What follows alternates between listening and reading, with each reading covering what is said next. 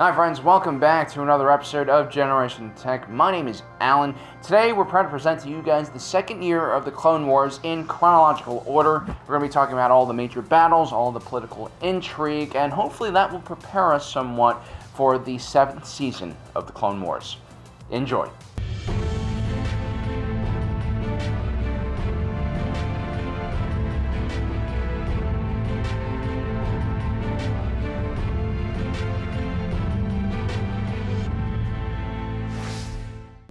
Chapter 1. The Blue Shadow Virus. When your entire military is made up of droids and machines, and your enemy's military is completely made up of organic beings, the use of biological and chemical weapons will most likely come up in the weekly military planning session, especially when you're facing a clone army that has literally no genetic diversity. Later on in the war, the Separatist Alliance would actually develop a special virus that targeted only the Fett DNA and would leave humans and other sentient beings relatively unharmed. It's a small price to pay to end a war, or so a mad scientist would say. The idea of scientists, and especially doctors, creating viruses and diseases to kill people is especially troubling for us here on Earth, because doctors around the world usually swear to one version or another of the Hippocratic Oath, which basically states that they will do no harm. This is why we have issues with doctors performing euthanasia on patients or administering lethal injections in an execution trial. In Star Wars, similar oaths have been sworn by doctors depending on which era. Interestingly enough, during the Old Republic, doctors would venture out to the battlefield without any weapons and only focus on healing people. It was highly frowned upon by both sides of any battle to kill these individuals. But Star Wars has always had its fair share of mad scientists and very sketchy doctors. Like Pigface over here. He was a cosmetic surgeon, as you can tell, got too creative and then lost his license. There's also another doctor named Nuvo Vindi, a false scientist employed by the Confederacy of Independent Systems. The fact that Dr. Vindi is an alien should tell us already not to trust him. But believe it or not, at one point in time he was a relatively normal doctor who held the title of senior medic on the world of Adana. But somewhere around 31 BBY he disappeared from the face of the galaxy, and then suddenly reappeared in 21 BBY when Republic Senator Padme Amidala stumbled on his secret lab on Naboo. See, Dr. Vindi had created a secret underground testing facility on the planet where he was attempting to revive a very terrifying disease known as the Blue Shadow Virus. In its natural form, the Blue Shadow Virus was a waterborne illness, and in ancient times it spread across the galaxy, killing millions of people. The virus was relatively quick-acting, and within 48 hours of contact, the virus could kill a host. It also had a ridiculously high mortality rate of 96% when it encountered carbon-based life forms.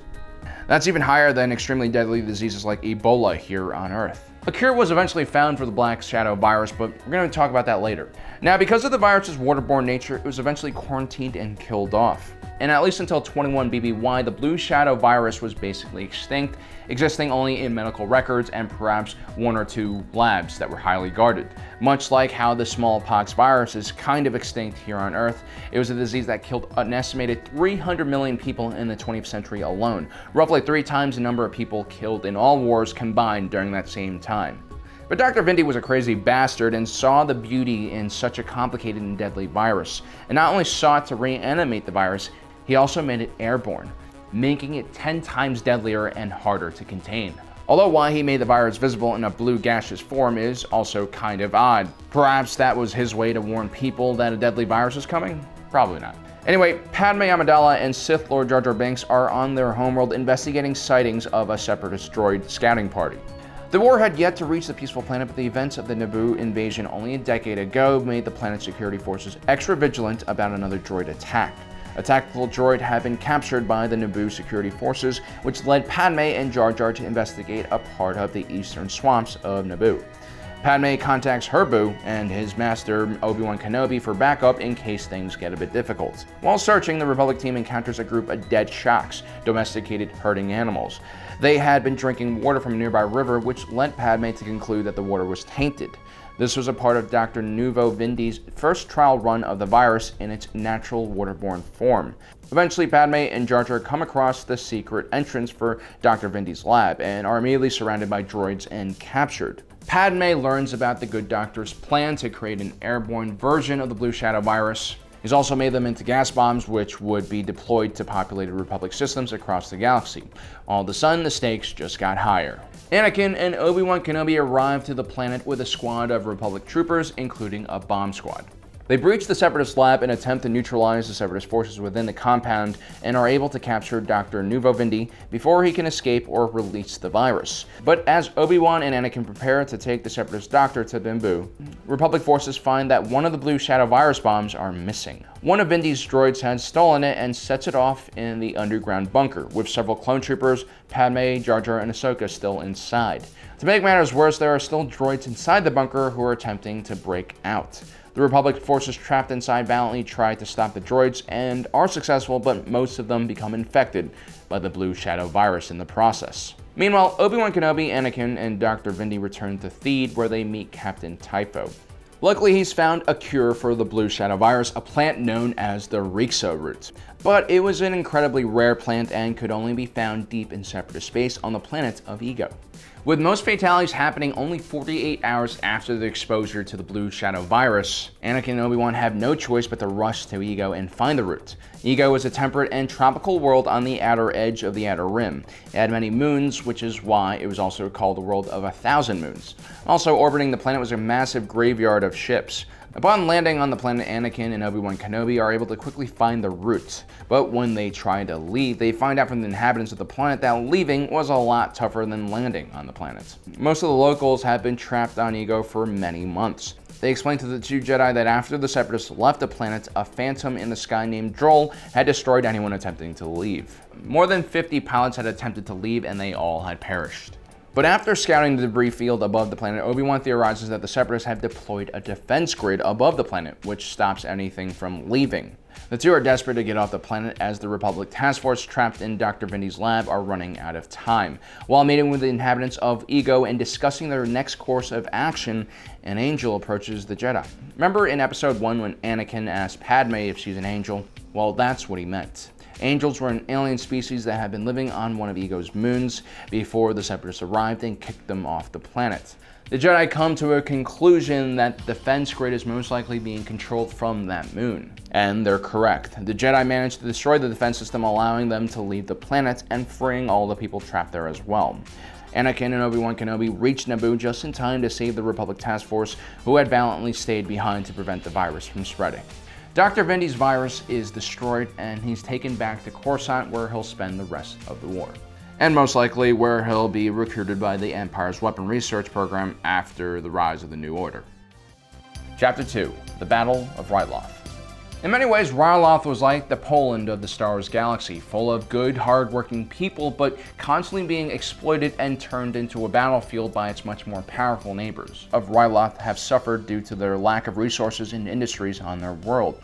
This was due to the general roughness of their planet. Ryloth was covered in diverse biomes, ranging from jungles to deserts, giant valleys nestled in between active volcanoes. At its equator, a massive forest circumvented the planet, and was full of some of the largest and nastiest predators you could imagine, many of them roaming around in giant packs and swarms. Combine that with deadly storms and terrifying winds, it's not surprising that most Twi'leks lived underground in caves.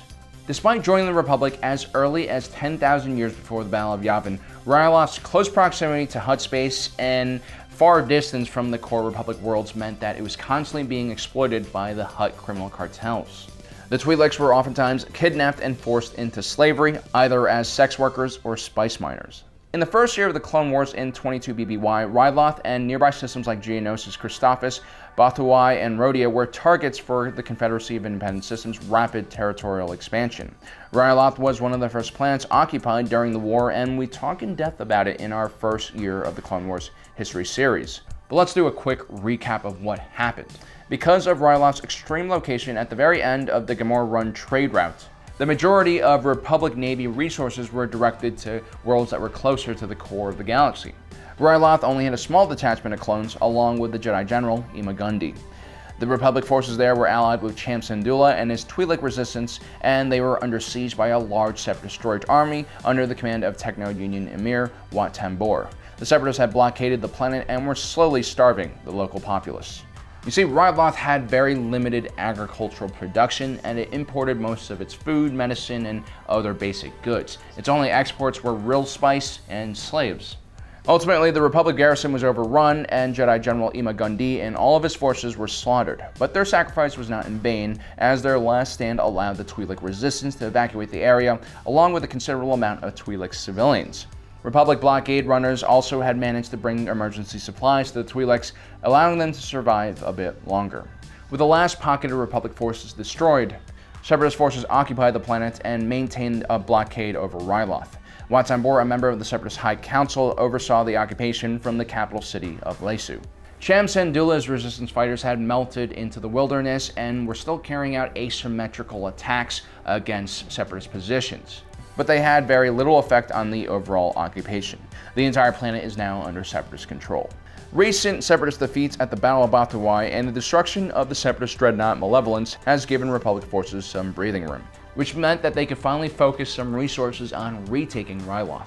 But first, they have to get past the Separatist blockade commanded by the talented Neimoidian Captain Martuk. Captain Martuk was a student of military history and an admirer of General Anakin Skywalker. Having studied the Jedi General carefully, he had devised a cunning strategy to oppose the coming invasion. The Republic forces approached the system with 3 Venator-class Star Destroyers, the Defender, the Redeemer, and the Resolute. Admiral Wolf Yularen commands the ships, while Anakin Skywalker leads the overall operation. It's imperative that the Republic forces break through the blockade. Obi-Wan Kenobi and Mace Windu are waiting in hyperspace for an opening to launch their ground forces. Despite this being a very high-risk operation, Anakin decides to place his Padawan learner in charge of Blue Squadron.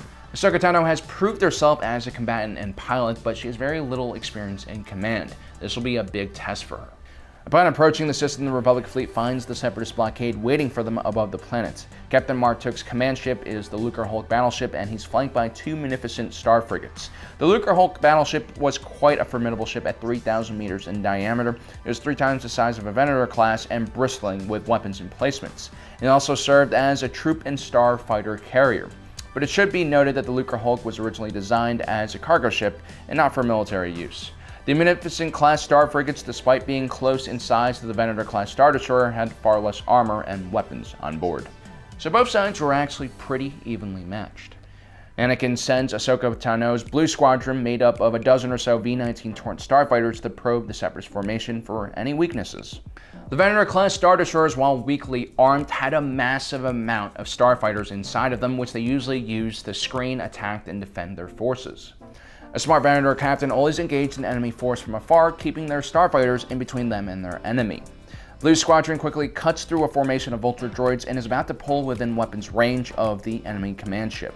This is when Captain Martuk springs his trap and calls in reinforcements from hyperspace. 4 additional Munificent-class frigates appear on the flanks of the Separatist formation and begin their own offensive against the Republic fleet.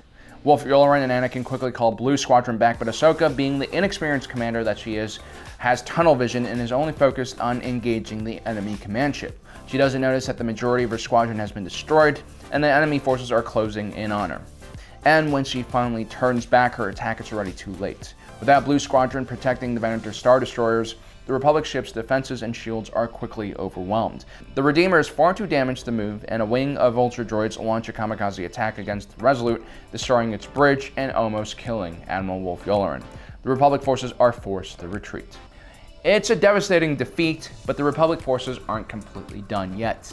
Ahsoka is reprimanded by Anakin for disobeying orders, but he also recognizes that a part of her rebellious spirit mostly came from his own teachings. Instead of removing her from command, though, Anakin gives Ahsoka full command of the next invasion, which is really the last thing you would expect.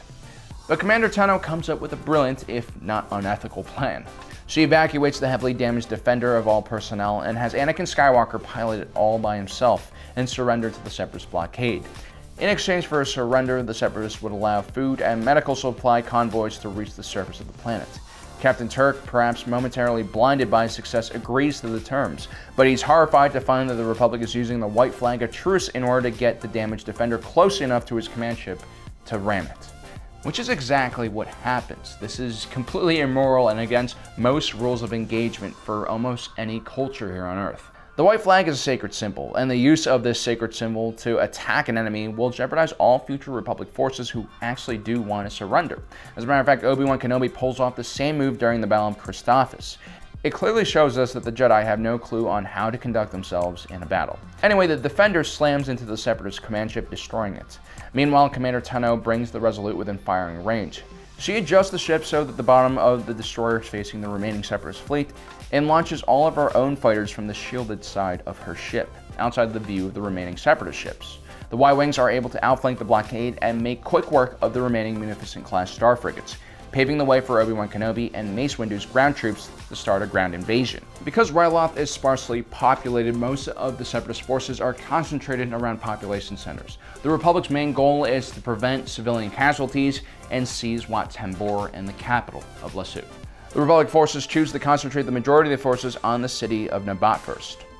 Nabat was chosen as the landing point because they had large fields large enough for the Acclamator-class assault ships. It was also within reasonable distance of the capital Lasu, and it was also rumored that the Twi'lek resistance forces were in the area.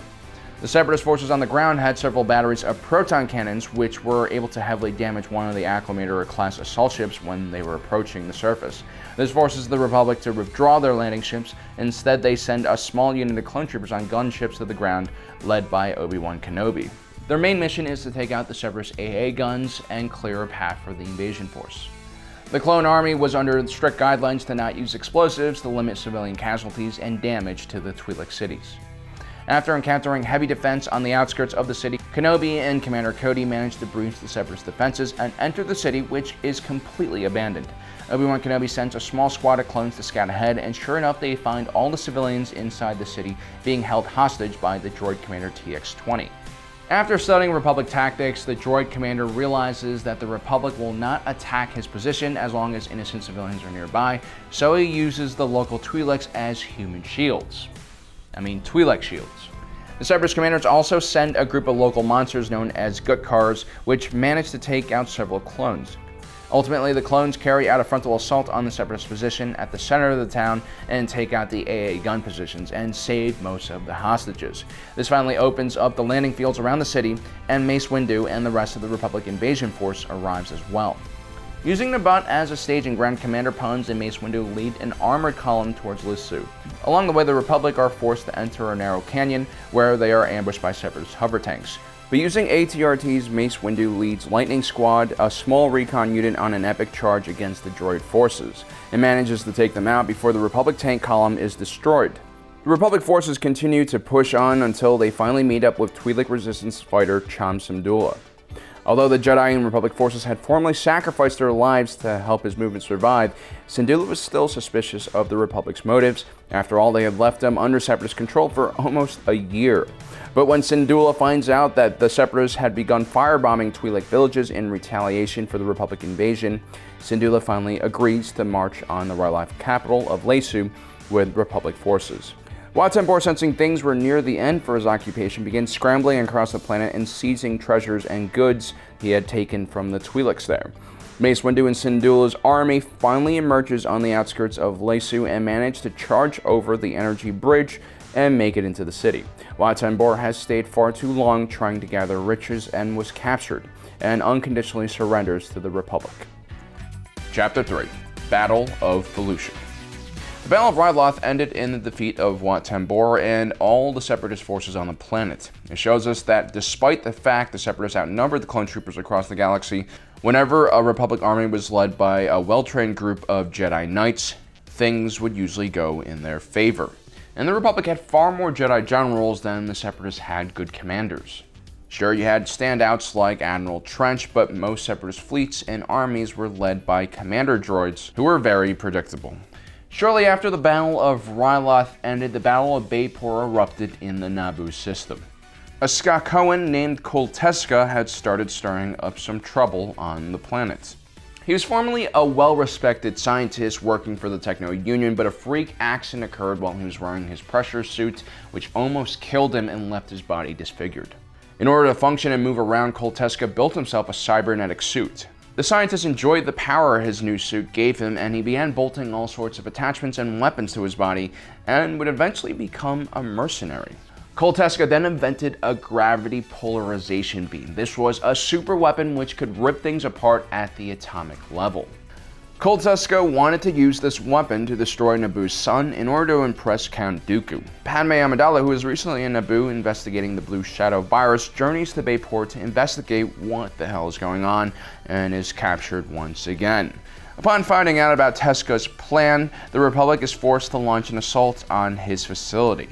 Anakin Skywalker and Ahsoka Tano end up engaging Kolteska in battle, while Padme sabotages the superweapon and causes it to destroy itself. Once again, disaster is averted in the Naboo system.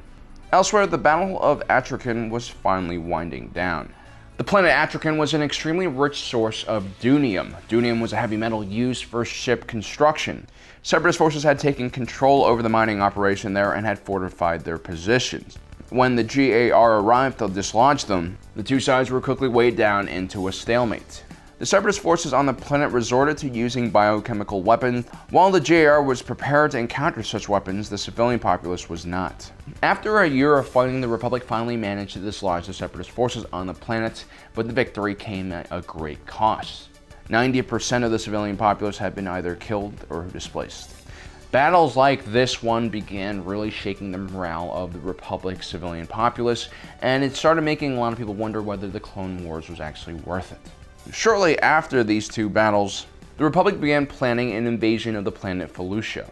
Like Ryloth, Felucia was another world located in the Outer Rim territories, just a jump or so away from Yavin. Like most worlds in this part of the galaxy, it had a pretty sparse population of only around 8.5 million settlers.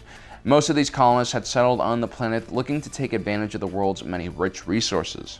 What made Felucia unique was that it was covered in giant mushroom forests. The world was incredibly hot and humid and bathed in ultraviolet light from its nearby star, and the plants, fungal life forms, and creatures all had a deeply symbiotic relationship, creating a perfectly balanced ecosystem. Many of the plants and fungi on the world were only unique to Felucia, and they also had very complex chemical and biostructures which made them very useful as drugs and medicine. One of the more popular herbs that could be domesticated and farmed on the planet was known as Nicelin. Nicelin had very good healing qualities and was widely sought after throughout the entire galaxy. Other than Bacta, very few drugs or chemicals had the same effect as Nicelin. While these kind of healing herbs were less important for a droid army like the one the Separatist army sent into battle, denying such a world to the Republic was of great strategic benefit for the Confederacy of Independent Systems. Earlier in the war, the Separatists had destroyed a Republic medical facility orbiting Felucia. It had been made to take advantage of the bountiful resources on the planet, all of which was harvested by small communities and independent farmers. It was a part of the CIS's original attempt to take control of the Outer Rim away from the Republic. It wasn't until now that the GR had resources to retake the planet. Felucia was an interesting, if not difficult, world to wage battle on. The gigantic mushroom forest definitely served as a unique battlefield to fight in. Republic colonists had a really difficult time taming the world, and very little of the planet was actually developed, thanks to the sheer tenacity of the local flora and fauna. Even making the smallest clearing in the mushroom forest was a pretty difficult thing to do. If the gigantic mushrooms and carnivorous bacteria didn't get to you, the accolades definitely will. Therefore, most battles between the Republic and Separatists were fought at close ranges in heavily forested areas. The Republic invasion forces found movement pretty difficult, and even with Obi-Wan Kenobi, Anakin Skywalker, and Ahsoka Tano leading them, they soon became surrounded by the Separatists, whose numbers were much higher than the Republic first anticipated. On top of that, a Separatist fleet of several munificent star frigates, along with a recusant light destroyer, had blockaded the planet, preventing any reinforcements from coming and preventing Republic forces from leaving the planet. The recusant-class light destroyer was an interesting ship, not as commonly seen as the munificent and Providence-class warships of the CIS Navy. Also known as the Commerce Guild destroyer, this ship was anywhere from 1.2 kilometers to 2.5 kilometers long. Like most Separatist ships, the recusant was heavily automated and only required a tiny crew of 300. In comparison, the Republic Venator-class Star Destroyer, which was around the same size, had a crew of over 7,000 clones. The recusant's basic systems were operated by a droid brain. The low number of crew also meant that the ship was relatively skeletal in nature, requiring very few areas with life support or oxygen. Its cargo space was mainly full with fuel cells, weapon systems, and over 40,000 battle droids. Although more formidable than a Munificent-class Star Frigate, the Recusant-class Light Destroyer was still considerably weaker than a Venator-class Star Destroyer. Meanwhile, back on the surface, the Republic's recent string of victories had made their forces a bit overconfident, and the Republic forces under the command of Anakin and Obi-Wan finally run out of places to go and are forced to circle the wagons and fortify their position. While the all-terrain tactical enforcers and turbo tanks served as great weapons platforms and even forward operating bases, they weren't as effective in the close-range mushroom jungle fighting on Felucia. Their large size also meant that the clones were forced to stay in more clear areas with less coverage. The Separatists, meanwhile, were able to send waves and waves of super battle droids and dwarf droids to pin them down. Separatist tanks were also slowly closing in on their position behind the Separatist droids, and they were about to be overrun. Were I in charge of this Republic task force, I would probably abandon the vehicles and then just fade into the forest. But the Republic had another plan. They called in reinforcements, or more accurately, a rescue party to take them away from the planets. So they'll need to stay near a clearing so that the gunships can come and pick them up. In orbit, Jedi Master Plo Koon arrives with 3 Venator-class Star Destroyers along with his 104th Battalion. Plo Koon was probably one of the best pilots in the Jedi Order, easily as good as Anakin Skywalker and perhaps a little better. While his capital ships engaged the Separatist blockade, he personally led a starfighter escort and a group of gunships past the Separatist blockade down to the surface. While under heavy fire from Separatist vulture droids, the gunships land in the clearing aside the surrounded Republic forces. Anakin and Obi-Wan Kenobi call for a fighting retreat towards the gunships, but once again Ahsoka Tano fails to listen to the order and stubbornly remains fighting while standing on top of a giant turbo tank. Once again, she has tunnel vision just like during the Battle of Ryloth, and she doesn't see the larger picture of the battlefield around her. She's completely unaware that the droids retreating in front of her were a part of a feint designed to lead her forces into a trap. Separatist droids were now closing in on their position from all directions. Obi-Wan Kenobi finally talks some sense into the Padawan, and they manage to extract her before it's too late. Once again, Ahsoka Tano has taken after her master, perhaps a little bit too much. Anakin was famous for disobeying orders during battles. Perhaps finally seeing his own behavior in his Padawan will force him to grow up a bit. Back at the temple, the Jedi Council reprimanded the young Padawan just a few weeks before Ahsoka had done the same thing during the Battle of Ryloth, after she led her squadron of starfighters into a trap, leaving a Republic cruiser defenseless. Admiral Wolf Yularen had been severely hurt by the attack. Anakin steps up as a master should and takes responsibility for his Padawan's actions. After all, he is the one training her. In many ways, Ahsoka and Anakin were a perfect match for each other. They had similar character flaws which they saw in each other, which helped grow their own self-awareness about those flaws. Felucia would remain a contested planet for the rest of the war, and in 19 BBY, the 182nd Legion would be sent to retake the world, but soon after lost contact with Republic Central Command. The 501st would be sent a month later, and they found out that the entire 182nd had been wiped out. The conditions on the planet were terrible. Along with fighting the Separatists, the clones suffered heavy casualties from attrition and disease. It was only because of the leadership of Jedi General Aayla Secura that the 501st would survive their mission to the planet. But ultimately, the clones would go on to turn against their general during Order 66. Chapter 4. Stealing Jedi Babies. After disobeying orders for the second time in a month, Ahsoka Tano is taken off the front lines by the Jedi Council. Probably a wise decision. Ahsoka has already almost killed herself several times, along with several other clones, and at least one admiral. She means well, but she's clearly way too young for the battlefield. Masters, this incident is my responsibility. Because of Ahsoka's advanced abilities, I forgot how young she is. I gave her more freedom than I should have. If a girl as young as Ahsoka Tano is fighting here on Earth, it would definitely be a violation of the Geneva Convention. And the Jedi would be prosecuted for war crimes. But what do we know? We're primitive people, right? Anyway, Mace Windu and Yoda decided to temper the Padawan by assigning her guard duty in the Jedi Archives, and yes, that's even more boring than it sounds because no one attacks a library inside of a Jedi temple. Still, it's a good opportunity for Ahsoka to have some mentorship under someone besides Anakin. The Jedi Knight means well, but he and Ahsoka suffer from the same problems. They're both too skilled, and things come way too easy to them. That makes them impulsive and impatient. Master Jokosa Nu, the head librarian, is basically the opposite of that.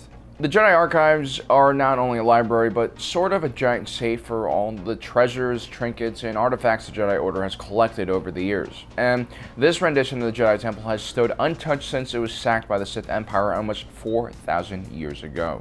The archives are full of millions of documents, holovids, and holocrons, which contain tons of information, some of it forbidden, and others widely taught to the Jedi Order. The head of security for the archives was tasked with keeping these documents safe. Most of the time, this just meant preventing over-curious Padawan from accessing dark side manuscripts and journals. But then again, not even the master librarian knew where everything was. If you're getting a Harry Potter vibe right now, so am I. But fortune would have it that on this particular day when the Jedi Council decided to assign a very talented Padawan to guard the archives, a very talented thief and bounty hunter by the name of Cad Bane was also interested in robbing the archives. The Duros had been hired by none other than Darth Sidious to break into the archives to steal a particular holocron. Holocrons were these crystalline items that the Jedi and Sith used to record knowledge and lessons on. Some holocrons, especially Sith ones, could even trap the essence or soul of the writer within it. This is why Sith holocrons were considered pretty dangerous, especially for an untrained young Padawan. The holocrons were relatively secure data storage devices. It usually required force powers to access the information inside. Sometimes you would also need a kyber crystal key to open it after you actually open it with the force. Cad Bane was after a very special holocron. You see, the Jedi Order in canon kept information of all potential Force users in the galaxy on one holocron. They did this by using federal medical records. Usually there were blood tests done that could show what a person's midichlorian levels were. If they had levels that were high enough, they would be flagged. Also, sometimes the Jedi Council would come together and collectively meditate and try to find Force users across the galaxy, a la Professor X. The holocrons was sort of a Rolodex of sales leads, but instead of making sales, Jedi Seekers would use these leads to steal, recruit Force-sensitive babies to their cause. Darth Sidious, aka Chancellor Palpatine, as the elected leader of the Republic, had a responsibility to recollect these Force-sensitive babies and then surgically alter them and turn them into dark side assassins. So it was out of the frying pan onto the lava planet for these babies. But Cad Bane wasn't stupid. He didn't immediately take this job because he knew it was almost impossible to break into a Jedi temple. Being a security guard for the Jedi Archives is boring because only a complete fool would ever think of breaching the temple. First, you have to get past the local Coruscant police guarding the outside of the temple. During more tense periods, even clone troopers might be deployed outside the temple for extra security. Inside the temple were the Jedi Temple Guards. These were anonymously selected Jedi Knights who devoted their lives to defending the Order. They definitely could go toe-to-toe with a Sith Lord, so facing a bounty hunter, even one as skilled as Cad Bane, probably wouldn't be a huge problem for them. Along with that, there were tons of special locks and security devices within the temple that could only be triggered by the Force. So it comes to no surprise that Cad Bane had a long list of demands for Darth Sidious, including asking for triple the pay, along with a very special and expensive Rogue-class starfighter. Manufactured by Bactoid Armor Workshop, these were the preferred starcrafts of the Magna Guard droids. Cad Bane's version of the ship was supposed to be specially equipped with a cloaking device and special weapons package. Very people ever demanded anything from Darth Sidious and survived, let alone got what they actually wanted. Cad Bane happened to be one of those people. He was skilled enough at his job to not die. Palpatine also had an entire blueprint and map of the building, along with a security chip that could hack into the Jedi Temple's security system. The bounty hunter's team consisted of his helper droid Toto 360, who he equipped with a bomb, and another bounty hunter, Cato Parasiti, who was a shape-shifting Claudite. Bane had been tipped off by Palpatine about an old Jedi Master who had been fighting in the Outer Rim named Master Innocence. Bane had murdered the Skrilling Jedi, and now Cato could take his form and voice by touching his corpse, and could walk right through the temple's front door as a Jedi Master. Toto 360 would help Bane infiltrate the Jedi Temple's ventilation system, but they still needed someone inside the temple to help them out. Everything goes smoothly for the Claudite until she enters the archives, where she encounters an overly bored Padawan looking desperately for something to do. Like a lot of people on their first day of work, Ahsoka Tano was just trying to be as helpful as possible, which really annoys Master Innocence and makes him snap at her, which is actually a very un-Jedi thing to do. Odd that Ahsoka can't sense that Innocence was actually Cato. Perhaps the shapeshifter also could mask themselves in the Force. which definitely makes her shape-shifting power a lot more intense than just the polyjuice potion. Meanwhile, Yoda senses a disturbance in the Force. Intruders are trying to break into the temple. This was just another layer of security that we haven't mentioned yet. Anakin and Obi-Wan Kenobi think that the intruders are after the communication codes in the Jedi Communication Tower. With these codes, the Separatists would be able to predict all of the Republic's movements. Meanwhile, Innocence has reached the archive computers, helps Toto and Bane infiltrate the temple through the ventilation shaft, and helps them navigate a series of obstacles. But then head librarian Jocasta Nu interrupts the shapeshifter, questioning why he was working when the temple was in high alert. The Klondike quickly reacts and knocks out Jocasta Nu, taking her form. Anakin and Obi-Wan have now entered the ventilation and were on Bane's tail. They momentarily go the wrong way, thinking the intruders are still after the communication center. Yoda's senses are powerful. He's able to sense that the intruders are disguised as the head librarian and warns Ahsoka. So it is possible maybe for a powerful Jedi to see right through a Klondike's disguise. Ahsoka engages Jocasta in a duel, and the bounty hunter is surprisingly good with the weapon and holds her own for a while, but she is ultimately captured by the Padawan. Kato confesses about what she was up to. Ahsoka warns Obi-Wan Kenobi and Anakin that Bane is after the holocrons. But Bane has set up a series of explosions, including one in his droid, which will serve as a great distraction and leads the Jedi to the communications center. Bane is able to break into the holocron vault and makes it out of the Jedi Temple with a list of Jedi babies, which was a really bad thing for the Jedi. Babies, like small dogs, are very easy to steal and then hide because they are small and weak. Kato proves to be the most mercenary bounty hunter ever and quickly alerts the Jedi to Bane's next plans. He's going to meet a Jedi named Bula Rapol. The name quickly draws the attention from Mace Windu. Bula Rapol is the keeper of the Kyber Crystal, which unlocks the holocron full of Jedi babies. Just to clarify, the babies are not physically inside the holocron. It's not like a Pokeball. It just has a list of where they might be. Bula Ropa is the keeper of the Kyber Crystal, which unlocks the holocron full of Jedi babies. Cad Bane tracks down Bula Ropa to Deveron and has managed to capture the Jedi Master, and now is holding him hostage. But without a Jedi's force powers, the holocron still can't be opened and unlocked with the Kyber Crystal. Ropal valiantly refuses to open the holocron and ultimately is killed by Bane. But that was okay because Cad Bane had another plan. Anakin and his Padawan Ahsoka Tano were about to reach his new base. Bane knew that Anakin and Ahsoka were not like the average Jedi. They had a very close connection. The Jedi is far too noble to save themselves in order to open up a holocron, but they might have problems with sacrificing someone else's life for that holocron.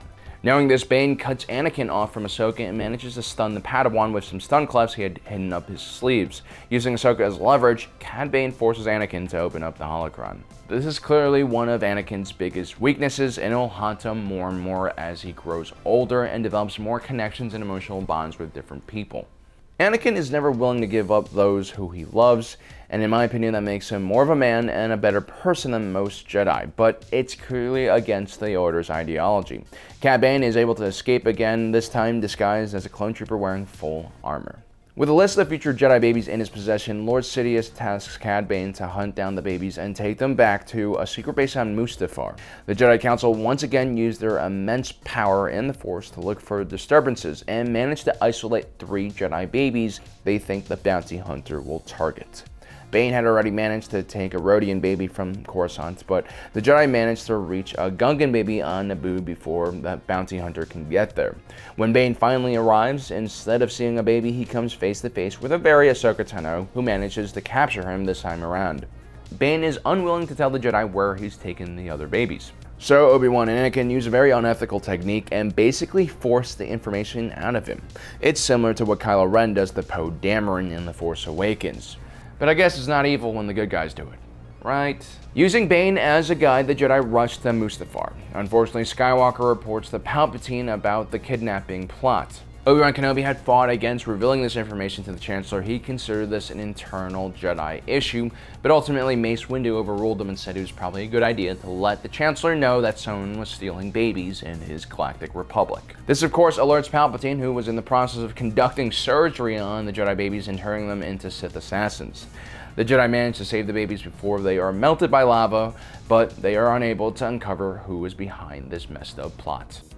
Chapter 5. The Battle of Malstar. Malstar was home to a species known as the Dug. You might remember that charming pod racer from Phantom Menace, Sebulba. He's a pretty good representation of the species. They had long snouts, walked on their arms, and used their legs as hands, which meant that they ate with their feet. Which actually doesn't really make sense if you look at how their limbs are proportioned. I mean, something really messed up happened in their evolution. Probably. The dogs, like most of the sketchier looking non-humans in the galaxy, were generally not to be trusted. They were usually hyper-aggressive and pissed off. This was due to the fact that their culture had at one point in time been subjugated by the advanced Grand Race. Combine that with an average height of only 1 meter, and you had an entire species with a Napoleon complex. The dogs were relatively xenophobic and rarely ever left their homeworld. The ones that did usually ended up being criminals. Malostar's location in the galaxy was pretty important. It was situated in the mid-rim on the Hedges Way, an important trade artery connecting the outer rim to the core worlds. Several victories earlier in the war on planets like Ryloth, Naboo, Geonosis, and also Christophsis happened in this sector of space, and now the Republic were looking for a supply and resource depot that they could supply their newly gained territory from. Furthermore, the outer rim hub world of Eriadu, home of the Tarkin family, was just one hyperspace jump away from Malostar. Eriadu was connected to both the Hedges Way and Rima trade route, along with important industrial planets like Solus. The sheer lane of hyperspace lanes converging on Eriadu made it a key strategic point for both the Republic and the Separatists, and for the Republic, Malostar was their gateway to that system. And not only did Malostar have a strategically vital location, it also had a large reserve of fuel ready for export. As a matter of fact, the native Dugs had deforested giant sections of the world in order to pump out Malostarian fuel, and it made up a majority of their economic production. So it comes to no surprise that both the Republic and Separatist forces sent massive armies to conquer the planet. This theater of the war was important enough to warrant the presence of not only Mace Windu, but also Anakin Skywalker. Like Mentos and Coke, this was a very deadly pairing. Even the Supreme Chancellor was somewhat involved in this battle. He was in the middle of signing a treaty with the Dugs to get access to their massive fuel reserves. The Dugs were, of course, hesitant to sign any treaty with the Republic because things were looking grim on the battlefield. They weren't really sure which side was going to win just yet. Although officially the Republic were fighting to defend the world of Malostar, if the Separatist droid army won, then the Dug would probably thank the Separatists for liberating their planet from the Republic. Never trust an alien who shakes your hand with their feet. That's just not right. And as of now, the Separatists were definitely on their way to winning the battle. The terrain on Malostar was mostly flat, allowing for massive deployments of troops in essentially parade formation. The Separatist droids were of lower quality, but much quicker and faster to manufacture, and they were able to use their numbers advantage to full effect on Malostar. The Republic clone troopers had superior troopers, but they really weren't able to use the terrain to their advantage like they did on other worlds. But the JR had one ace up their sleeve. Republic scientist Cyan Bull had developed a giant electro-proton bomb. This was essentially a huge EMP blast, but without a nuclear explosion. Technically speaking, the weapon shouldn't have any long-term negative effects on organic beings, but it would do a ton of damage to any machine or droids within its blast radius. Although there were some small concerns from the Dug and Mace Windu that this gigantic bomb might have some unseen consequences on the environment. Time was running out and the Separatists were making a final push against the Republic forces on the planet, so the Republic sent a wing of Y-bombers escorted by ARC-170s and V-19 Torrent starfighters to fly directly to the center of the Separatist formation and unleash the weapon. An EMP manifests itself over the center of the droid army and spread out, disabling every droid and machine within miles of the blast. Dr. Bull's weapon was hugely successful and now has given the Republic a huge advantage over the Separatist droid army. Although it does seem kind of odd that the Separatists have put limited EM shielding on their droids. Something will have to significantly change for future battles. Anyway, the victory is won, or at least that's what everyone thinks. You see, the Republic just happened to have detonated the EMP over very unstable ground. And suddenly, a gigantic sinkhole appears beneath the battlefield, swallowing up deactivated droids along with a good portion of the Republic forces, which should have been a bloodless victory for the clone army all of a sudden turned into a bloodbath. In an effort to find survivors, Mace Windu and several squads of clones venture into the sinkhole. The ground is still unstable, and it's possible that the ground might collapse even more. To make matters worse, everything within the sinkhole is obscured by a thick fog. Suddenly, a gigantic beast emerges from the fog and attacks the rescue team. It's a monstrous thing, part dragon, part queen from Alien. It's the Zillo Beast, a creature that would feel at home in a Godzilla film, just minus the god. The Republic forces naturally start freaking out. This gigantic 100-meter-long, 60,000 metric killing machine was completely impervious to all conventional weapons. The Dug, however, immediately realized what the hell this thing is. Long ago, before the Dugs had become an advanced society, the Zillo Beast ruled the planet and roamed freely across its surface, devouring entire cities.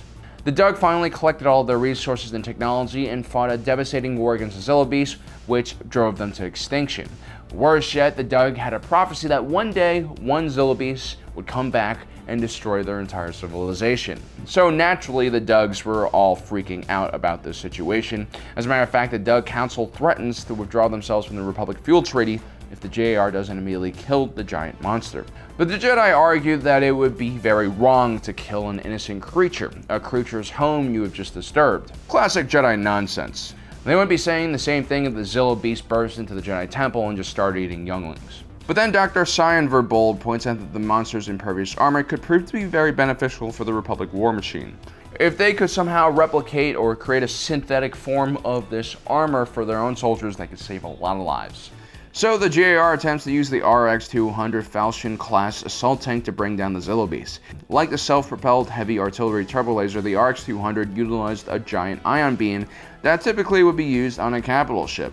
These artillery platforms were designed to pierce deflector shields and could easily bring down something as large as a Star Destroyer. They were also pretty good at disabling the engines of any kind of mechanized machine. The Republic would use multiple stun tanks to knock out the Zillo Beast.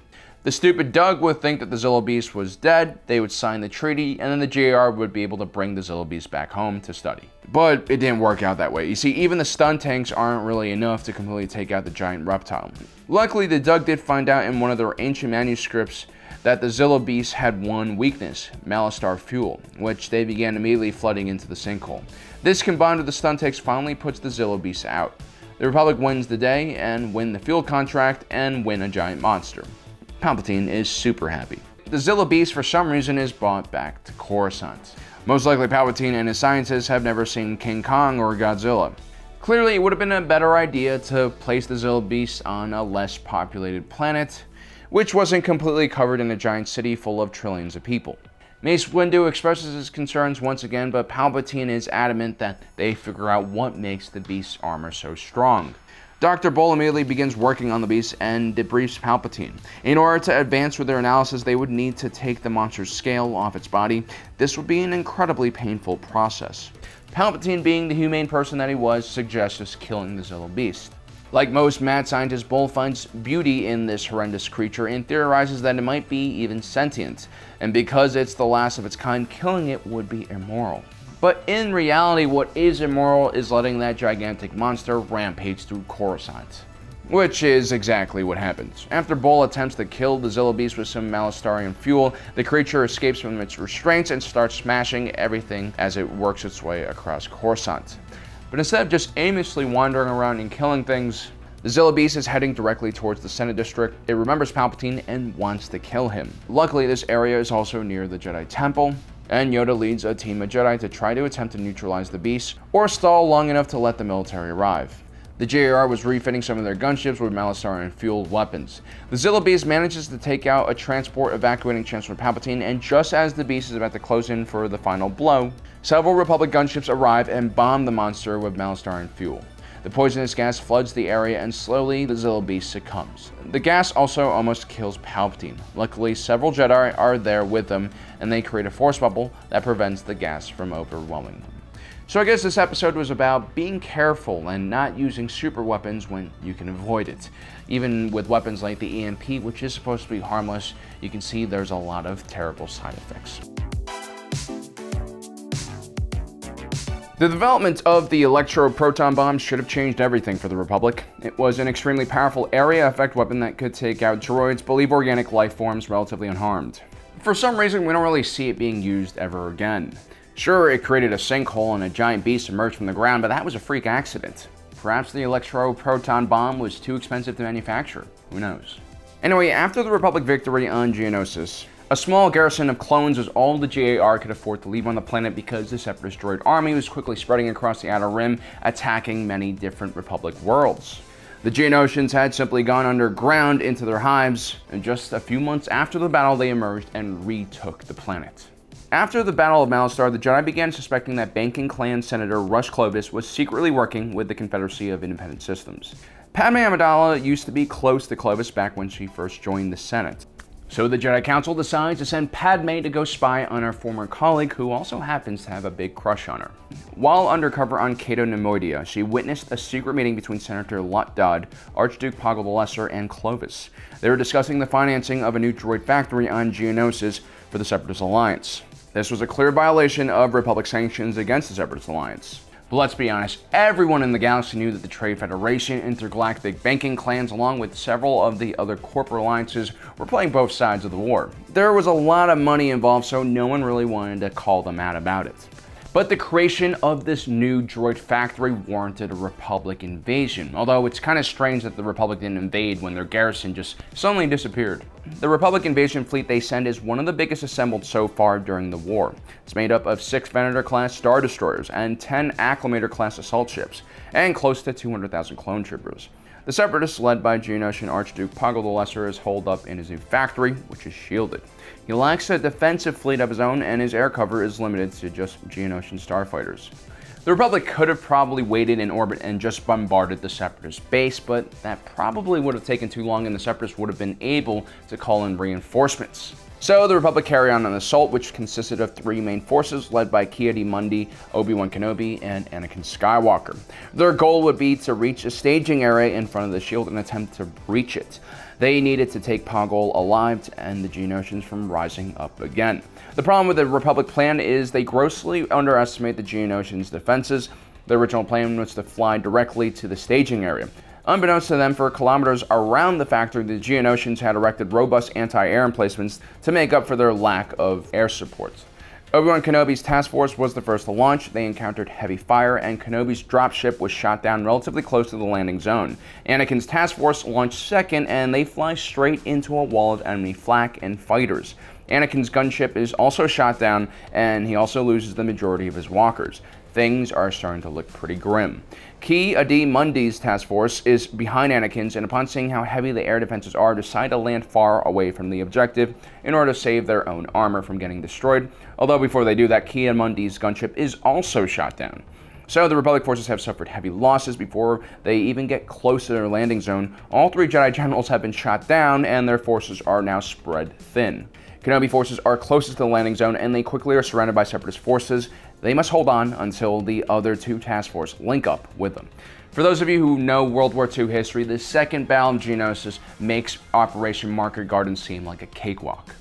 Anakin's forces are also pinned down by enemy fire, and with the loss of their armor, they must fight on foot. But a giant fortress separates them from their destination. Luckily, Anakin is probably one of the most skilled combatants in the Republic and an expert at vertical assaults, and easily takes out the droid garrison. Ki-Mundi's task force still has armor, but a large ridge separates them from the rest of the Republic force. Mundi's walkers, which are full of wounded, try to find their way around the ridge and will rendezvous with them later at the landing point. Ki-Mundi leads the rest of his infantry through a cave system that hopefully leads them to the landing point. Luckily, Mundi's brought flamethrowers as well because he's walked right into the entrance of a Geonosian hive. And yes, Geonosians pop and crackle when you set them on fire. Back at the landing point, Kenobi's forces continue holding off Separatist attacks. Most of their armor is knocked out, almost everyone is wounded or dead. But somehow they still are holding on.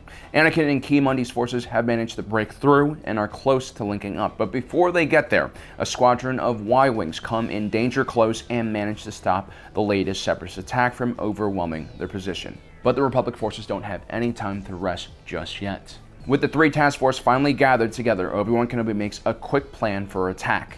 Anakin leads a small squad in his usual suicidal frontal assault through the factory shield and knocks out the enemy anti-tank guns. This allows the remaining Republic armor to march through the shield and take out the generator, which then allows Ki-Adi-Mundi to land with the rest of the infantry and gunships. The Republic forces are successful in taking out the shield and now prepare to make the final push towards the Geonosian factory.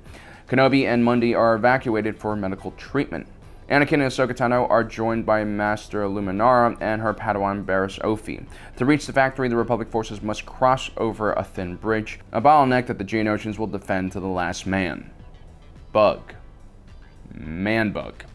Wanting to avoid a direct frontal assault, Master Luminara proposes sending the Padawan into the underground Geonosian hive tunnels where they can access the factory from below and blow it up with explosives. Luminara and Barriss Offee are quite different from Anakin and Ahsoka. They like doing things by the book and following the rules of the Order without any deviation. They're also against improvisation and usually had a pretty good and solid plan for any mission or battle. Barriss Offee had memorized the entire Geonosian hive tunnel system. While Padawans make their way underground, the Masters launch a diversion attack over the narrow factory bridge. They want to draw the attentions of the defenders, but they also don't want to take too many casualties. The plan works and the Separatist droids send a huge army to confront the clones, but the Republic forces are in for a nasty surprise. The Separatists have developed a super tank. This was a massive vehicle with heavy armor and ray shield technology. It proved to be too tough for even the Republic's heavy artillery and forced the clone forces to retreat. The Jedi then draw the super tanks onto the bridge and blow it up, sending the vehicles falling into the canyon. Meanwhile, inside the factory, before the Padawan can set off their explosives, they're attacked by the Geonosians, who steal their ordnance. With no other options left, Ahsoka and Barriss decide to use a super tank's main gun to destroy the central reactor instead, sacrificing themselves and setting the entire factory crashing down on them. Master Luminara, being a perfect Jedi, is ready to sacrifice her Padawan and assumes that they have died. Master Skywalker, being a flawed human being, will do anything to save his Padawan and begins searching through the wreckage. Luckily, the Separatists have built a hell of a tank, and the clones manage to uncover the Padawan super tank before their oxygen runs out. But the battle is still not over. The hive tunnels that the Padawan have gone in were just a small part of a massive network that covered most of the planet. Geonosis was a terrible place to live on. The surface was completely dry and dead and irradiated, so most of the Geonosians actually lived underneath the surface. With his forces defeated, Poggle the Lesser escapes into these tunnels and is followed by Master Luminara. As usual, she's quite useless and gets captured, forcing Obi-Wan Kenobi and Anakin to send out a rescue team into the creepy tunnels, which is where they encountered Geonosian zombies for the first time. Unbeknownst to the Republic, Poggle the Lesser is not the true ruler of the Geonosians, he's just a puppet. The true ruler of the planet is Queen Karina the Great, a massive queen bug. Someone call in the Terran Federation. The way Queen Karina controls her hive is by using brainworms, which turn sentient beings into mindless zombie slaves. Look, I get that the Republic and the Jedi are supposed to be humane, but whenever you encounter a hive mind alien species, whether it's the Zerg, the Arachnids, the Formex, or the Borg, extermination is the only way forward. This is why the Death Star is needed. That, or they could just put some thrusters on the planet and pilot the planet slowly into its nearby star. But no, instead the Jedi force their way into the Geonosian lair, fighting hundreds of zombies on their way. They realize that the zombies do have a weakness, and it's light. They manage to rescue Luminara, arrest Poggle, and also at the same time send the Queen's lair crashing down on her, hopefully killing her. But unfortunately, one of the worms managed to escape and has infected one of the clone troopers, who takes the worm off planet on a clone medical frigate. Luckily, Ahsoka Tano and Barriss Offee are on that frigate as well and prevent the worm from taking complete control over the ship, ending the Geonosian threat. The Geonosians are more or less spent at this point, with their queen dead and with Poggle the Lesser arrested. They don't really do much for the rest of the war, and then when the Imperial era comes around, they end up building the Death Star, until the Empire decides to kill all of them. Chapter 7, Battle of Selikamai. The Republic's destruction of the Separatist war factories on Geonosis was a big blow to the Separatist alliance, but it still wasn't enough to stop their advance in the Outer Rim. The Separatist droid army still greatly outnumbered the clone army, and the elusive General Grievous personally was responsible for causing a bunch of chaos and hunting down Jedi. His latest and most ambitious plan was to capture someone on the Jedi Council, Master Eth Koth. Eth Koth was a Zabrak Jedi who hailed from the slums of Nar Shaddaa deep in Hutt territory. He was brought to the Jedi Temple at a slightly older age and quickly excelled at being a Jedi. He was in command of the Venator-class Star Destroyer Steadfast when Grievous boards him with his own Recusant-class warship. Clone Captain Locke and his troopers attempt to hold off the droid boarding party for as long as possible, but within the thin, short corridors of a ship, the super battle droids and commando droids prove to be too heavily armed to be stopped.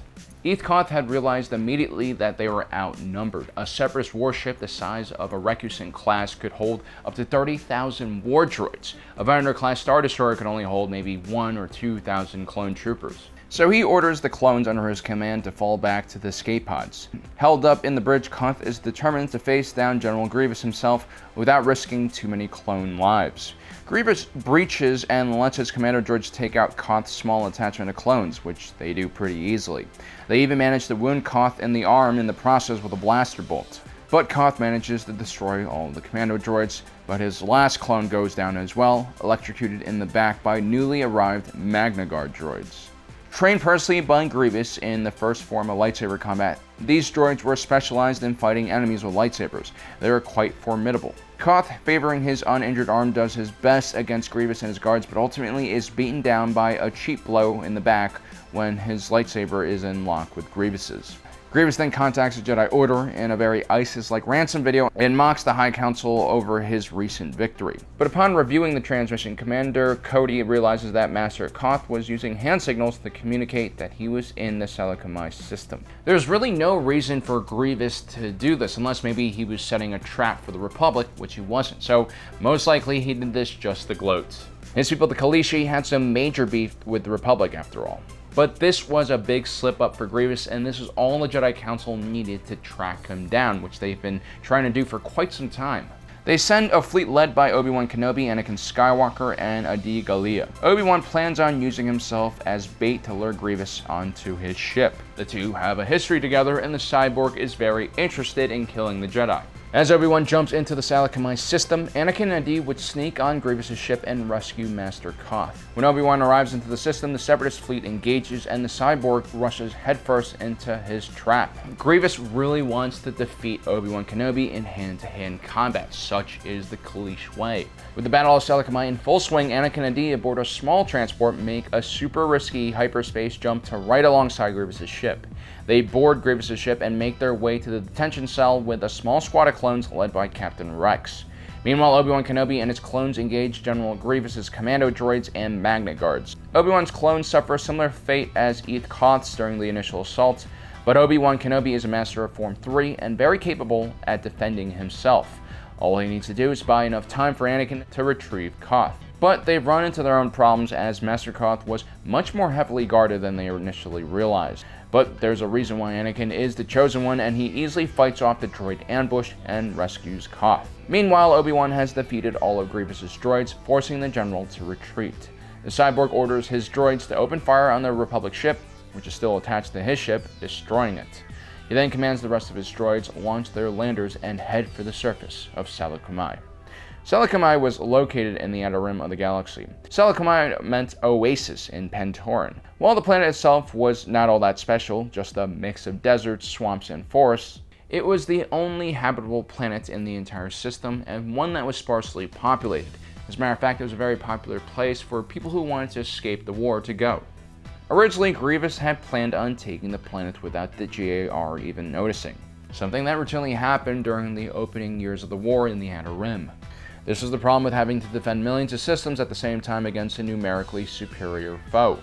But the Republic's massive fleet was sent to do one thing, and that was to take Grievous out. While Grievous was occupied with the Jedi, Admiral Wolf Yularen had taken apart the smaller Separatist fleet, and although several ships had escaped the Separatist fleet for the surface of Seleucumai, they did so without cover, and many of the landing ships, including Grievous's, was damaged. The landers would have to scatter on their way down to the planet to avoid being shot down. Kenobi and his clones attempt to track down Grievous' position and land soon after in an Acclamator-class assault ship. They move in force to the last known position of Grievous' escape pod, and they would use that area as an epicenter for a wider search pattern.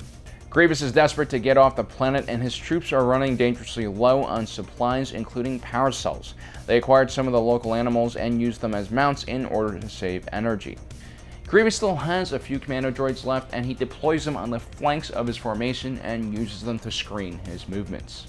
The droids were relatively cheap, and only Grievous' life actually mattered. The crash had knocked out their communications, and there was only one escape pod nearby that they could reach on foot. They have to try their best to make it there and see if the communicator in that escape pod is still working. Meanwhile, Captain Rex had taken a group of clones on a search pattern towards the wetlands using speeders. The speeders were very fast, but completely unarmored, and unfortunately for Rex, they run into a Separatist sniper squad who had set up an ambush. The commando droids were machines, so hitting a moving target even as fast as a speeder was no problem, and Captain Rex takes a blaster round straight to the chest. It's hard enough to knock him off the bike, which alone should have killed him. But somehow he survives, but his chest armor is breached. The type of sniper rifle that the commando droids are using is incredibly powerful even at long range. But luckily, Rex was a captain and had armored pauldrons, which provided an additional layer of blaster protection over his chest. The concussion of the blast was tremendous and knocked him out, and the round also pierced his chest, but he was still alive. After taking out the BX commando droids, the clones check on Rex. Luckily, clone medic Jesse is there, and he manages to stabilize Rex. Back at Grievous's pod, Commander Cody had managed to extract some info from one of the Separatist droids and finds out about another escape pod in the region. Obi-Wan Kenobi connects the dots, and they quickly head in that direction. Hopefully they can cut Grievous off. Jesse realizes that Captain Rex is far too weak to travel alone, especially on the back of a stretcher tied to a speeder bike. They must find temporary shelter for Rex and then come back later with some actual transportation. They see grazing animals near them, hinting that a farm or ranch is probably nearby, and they go off looking for it. Perhaps the locals will be friendly enough to shelter Rex. They encounter a pink Twi'lek armed with some kind of slug thrower, and although she is suspicious, she lets them eventually bring the captain into the barn, where Jesse puts a bacta pad on Rex's wound. The bolt had missed his heart by 2 inches, and he also had some nerve damage in his arm. But other than that, he'd be fine. He just needed to stay behind. Doctor's orders. Jesse and the other clones would continue their search and call for help. Later that night, Rex is shocked to find the husband of the Twi'lek farmer was a clone.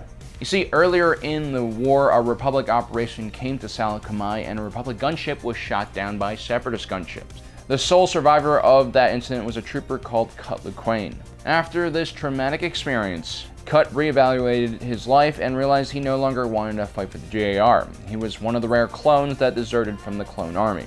And given the circumstances, he had a pretty good opportunity to get away, and get away clean. He settled down with a Twi'lek whose name was Sue, and Sue also had 2 children who Cut adopted. Although Rex at first is angry about him deserting, Cut eventually explains his rationale. The clones had never been given a choice on whether they wanted to fight or not. They were basically born for the job. Instead of serving the Republic, Cut wanted now to serve his family, something he chose to do. It's quite remarkable he made this choice even with all the alterations to his DNA that the Kaminoans tried to engineer into him. I guess those fish heads were always hyping up their cloning abilities. Rex avoids pressing the issue of Cut's desertion when his family arrives. Rex is after all a good man, and there's no reason to make a father look bad in front of his children. This is one of the more introspective scenes in the Clone Wars. It's one of the few times we see Disney canon actually talk about this very controversial subject of having an entire army of slaves. Although Rex and Cut ultimately disagree, they can respect each other and the path in life they have each chosen. Which is a good thing because another Separatist escape pod was just outside of Cut's land. And that night, the 2 clones had to combine forces and fight off a squad of commando droids, who decided to go and investigate the house.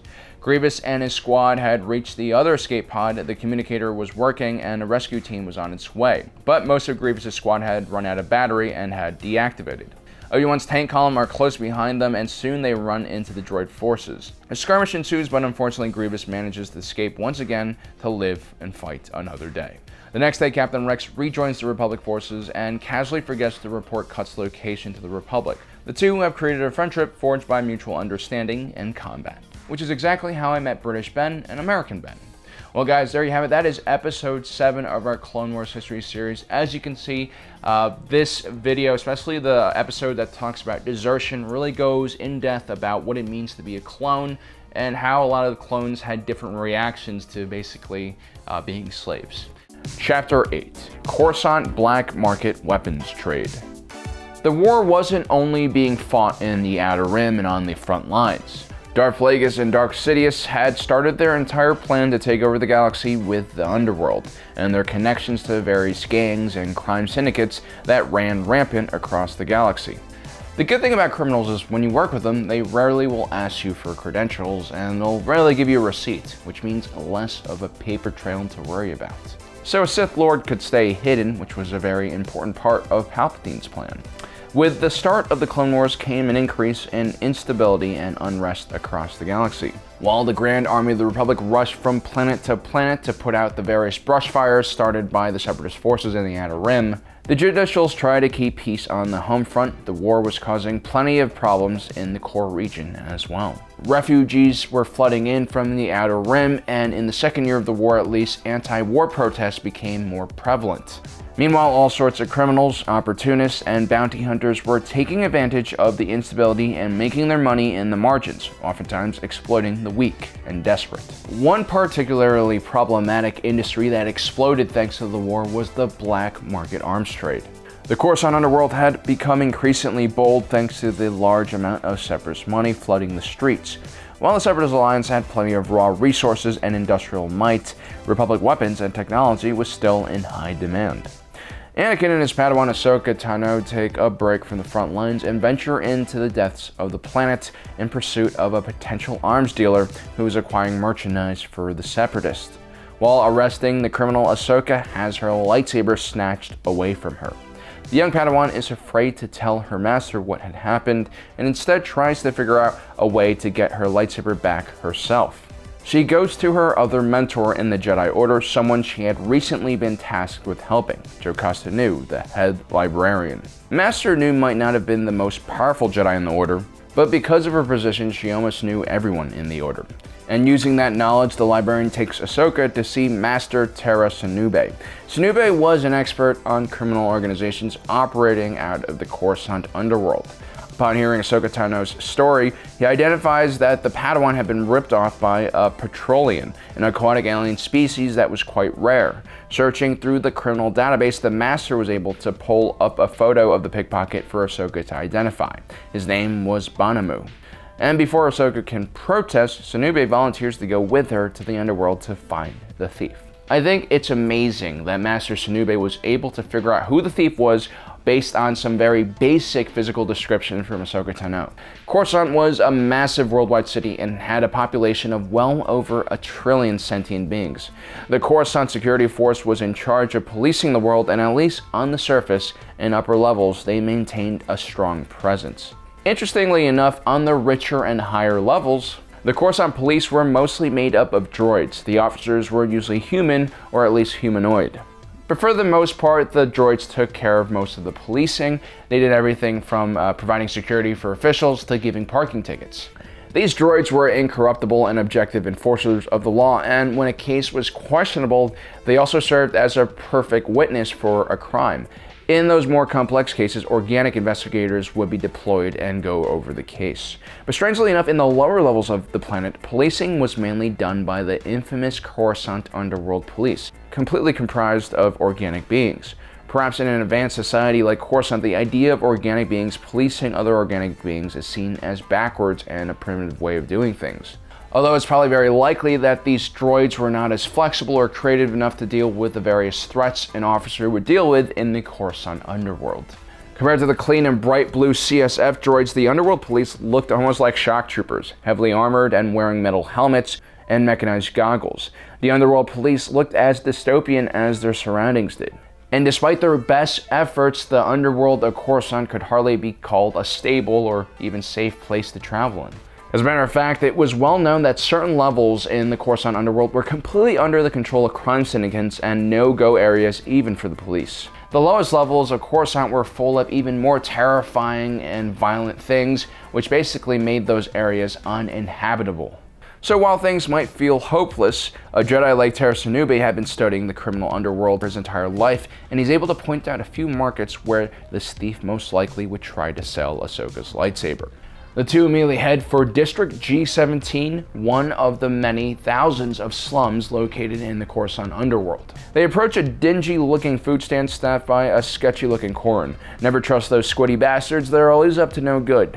Ahsoka asks the Corran if he has any lightsabers to sell. In my opinion, Ahsoka is clearly acting like a narc right now, but luckily she is a teenager and she's being accompanied by an old man, so they don't really seem like police officers. And the Corran must be desperate to move the Jedi lightsaber. It clearly will attract a lot of unwanted trouble, and no one fears the Jedi more than criminal scum. But the Corran's opening price for the lightsaber is quite steep, 20,000 credits. That's enough to buy an entire land speeder. But of course, Ahsoka, as usual, doesn't have much tact and immediately reveals she's a Jedi. Luckily, that's enough to scare the Corran into revealing the location of the thief. The two Jedi track the thief to a nearby hostel. Notice all of the artificial light in the lower levels of Coruscant. It's not just there for nighttime, it's there for all the time. It's even rumored that in the deeper and more primitive parts of Coruscant, the inhabitants consider the sun and daylight a myth. Anything lower than the first few dozen layers of the Undercity didn't have a day and night cycle. Anyway, the two Jedi are able to use the Force inside the hostel to find the room where their thief is staying, but unfortunately they find that the lightsaber has already exchanged hands to an individual known as Knack Movers, a feared Trandoshan assassin. Usually illegal weapons, especially larger shipments, would eventually go through an organization known as the Black Suns. The Black Suns, like most of the criminal organizations in the galaxy, like to dabble in everything from spice to slave trafficking. But they mainly specialized in two things: providing muscle and weapons smuggling. The two businesses kind of go hand in hand. Given the specialized nature of the lightsaber, however, it makes sense that an assassin would get its hands on it. This was a special item, and most likely Knack Movers was willing to pay much more than, let's say, a Black Sun's arms merchant. Ahsoka and Master Sunube continued their search for the lightsaber and traveled to the upper side of Happy Land, one of the many districts in Coruscant. Having her lightsaber fall into the hands of an assassin or a murderer is a very troubling thought for Ahsoka, especially if bodies start turning up with cauterized wounds. But when they arrive, the Trandoshan is found dead in his apartment. A Tyrellian Jango jumper and her partner in crime now have possession of the lightsaber, and the chase continues. Tyrellian Jango jumpers were just one of many interesting species on Coruscant. These blue humanoids had extremely powerful muscles and bone structure, which allowed them to run at superhuman speeds and jump extremely long distances. They could easily rival a talented Jedi's own Force abilities. Happy Land was still technically a part of the underworld, but it had large skyscrapers, most of which reached the surface of the planet. There were huge gaps in between the buildings here, which made it a perfect place for a Jango jumper to evade less gifted pursuers. At this point, the Coruscant security forces are called in as backup. They have access to an assortment of vehicles, which allow them to move quickly around the underworld. This included the Panther Police Interceptor. These were kind of similar to flying cop cars from Blade Runner. They were small enough to filter through buildings and had a top speed of around 220 miles per hour. The Underworld Police also used speeder bikes like the Bark Speeder. The police use these vehicles to patrol the incredibly confusing traffic lanes of Coruscant. Although all speeders can fly using anti-grav technology, they couldn't just fly anywhere they wanted to. That would make the roads incredibly chaotic. People would die all the time. So instead, there's a very complex 3D road grid that runs at different levels and vectors. All of this was further controlled by the traffic division of the Coruscant Security Force. Fortunately, the two criminals managed to get away from the complicated grid of roads in the Undercity, but just momentarily because Master Sunube had managed to place a tracker on one of them, and they followed the criminals to a regional train station. Maglevs that ran on repulsors crisscrossed the planet, and it was one of the quickest ways and cheapest ways to disappear onto the other side of the planet. After one final chase, the thieves are caught, and Ahsoka manages to get her lightsaber back, and we finish our little tour of one of the most fascinating cities in Star Wars. Like I've always said, I wish Star Wars 1313 was never cancelled, and I really do hope that the future Fallen Jedi video game or even the Mandalorian TV show will have us visit Coruscant once again. Never has there been a background as rich and ripe for discovery. So there you have it, guys. As you know, I always love it when any Star Wars property goes into Coruscant and the Undercity. This was a quick glimpse at what the underworld was like and how the local security forces worked. In this episode, we'll be looking at the world of Mandalore and the complicated battle for the future and soul of the Mandalorian people. We're relatively different from the legendary Mandalorians older fans are used to. The Mandalorians of old were a great tribe of space warriors whose culture revolved around honor and combat. Thousands of years of constant warfare naturally took a toll on the Mandalorians and on their world. During the Clone Wars period, Duchess Satine Kryze sits on the throne. Just decades earlier, Satine Kryze's faction, called the New Mandalorians, had fought a devastating civil war against a faction of old-school Mandalorians who wanted to continue on the warrior traditions of their people. Ultimately, Satine's faction won. Having studied her people's past, she believed that pacifism was the only way her people could survive. With the start of the Clone Wars, the Mandalorians took a stance of neutrality, refusing to enter either side of the war. Their actions inspired many other planets, and together these worlds formed the Council of Neutral Systems, with Duchess Satine as their leader. For the most part, the Mandalorians had kept the violence of the Clone Wars away from their planet. But the Republic Senate was wary that the Mandalorians were going to use their influence over the Council of Neutral Systems to break off from the Republic, as the Separatists had done before. And so the Jedi Order, at the behest of the Senate, sends Obi-Wan Kenobi to Mandalore to find out exactly what is going on. Obi-Wan Kenobi had originally visited Mandalore with Qui-Gon Jinn in a mission to keep Satine Kryze safe during the Civil War. What most people didn't know was that Obi-Wan and Satine had grown quite close during that mission. Qui-Gon Jinn wasn't exactly the most orthodox Jedi Master and probably looked the other way as their young romance began to bud. Upon meeting the Prime Minister and Duchess, they both parrot the same words. Mandalore is loyal and things are going great on their world. The Mandalorians are a peaceful kind of people. And all the big bad warriors their culture was known for had been sent to the moon, where they had died off. Of course, Obi-Wan Kenobi has had his own experience with Mandalorians and is quite skeptical. And he turns out to be right. While touring the city together in private, Satine, away from her advisors, admits that the renegade Mandalorians Obi-Wan had encountered were most likely the Death Watch, a group of super violent but also arguably a lot cooler Mandalorians that lived by the old ways. Most Mandalorians had assumed that after the Civil War they had just disappeared. While Satine is trying to assure Obi-Wan Kenobi that they're only a small nuisance, an explosion interrupts them, one of the latest attempts by the Death Watch to destabilize the Duchess's rule. After surviving the attack, Satine and Obi-Wan ventured to Mandalore's moon, Concordia, in order to look for signs of Death Watch. The two are greeted upon landing by Governor Pre Vizsla. While Satine is entertained by the governor, Obi-Wan goes on a fact-finding mission to check out one of the nearby mining facilities. The Mandalorian commandos he had encountered before were all wearing the legendary Beskar armor, something that can only be created here on Mandalore or on its moon, Concordia. The mines and factories were supposed to be closed, but the one Obi-Wan enters seems to be functional and is producing Mandalorian armor. And before he can report his findings, he's ambushed and knocked out. Luckily, he still has his comlink on, and he contacts Satine for help once he wakes up again. And she arrives just in time to save him from being smelted. But now the jig is up, the Death Watch is alerted to their presence, and Satine and Obi-Wan finally come face to face with their leader, Governor Pre Vizsla.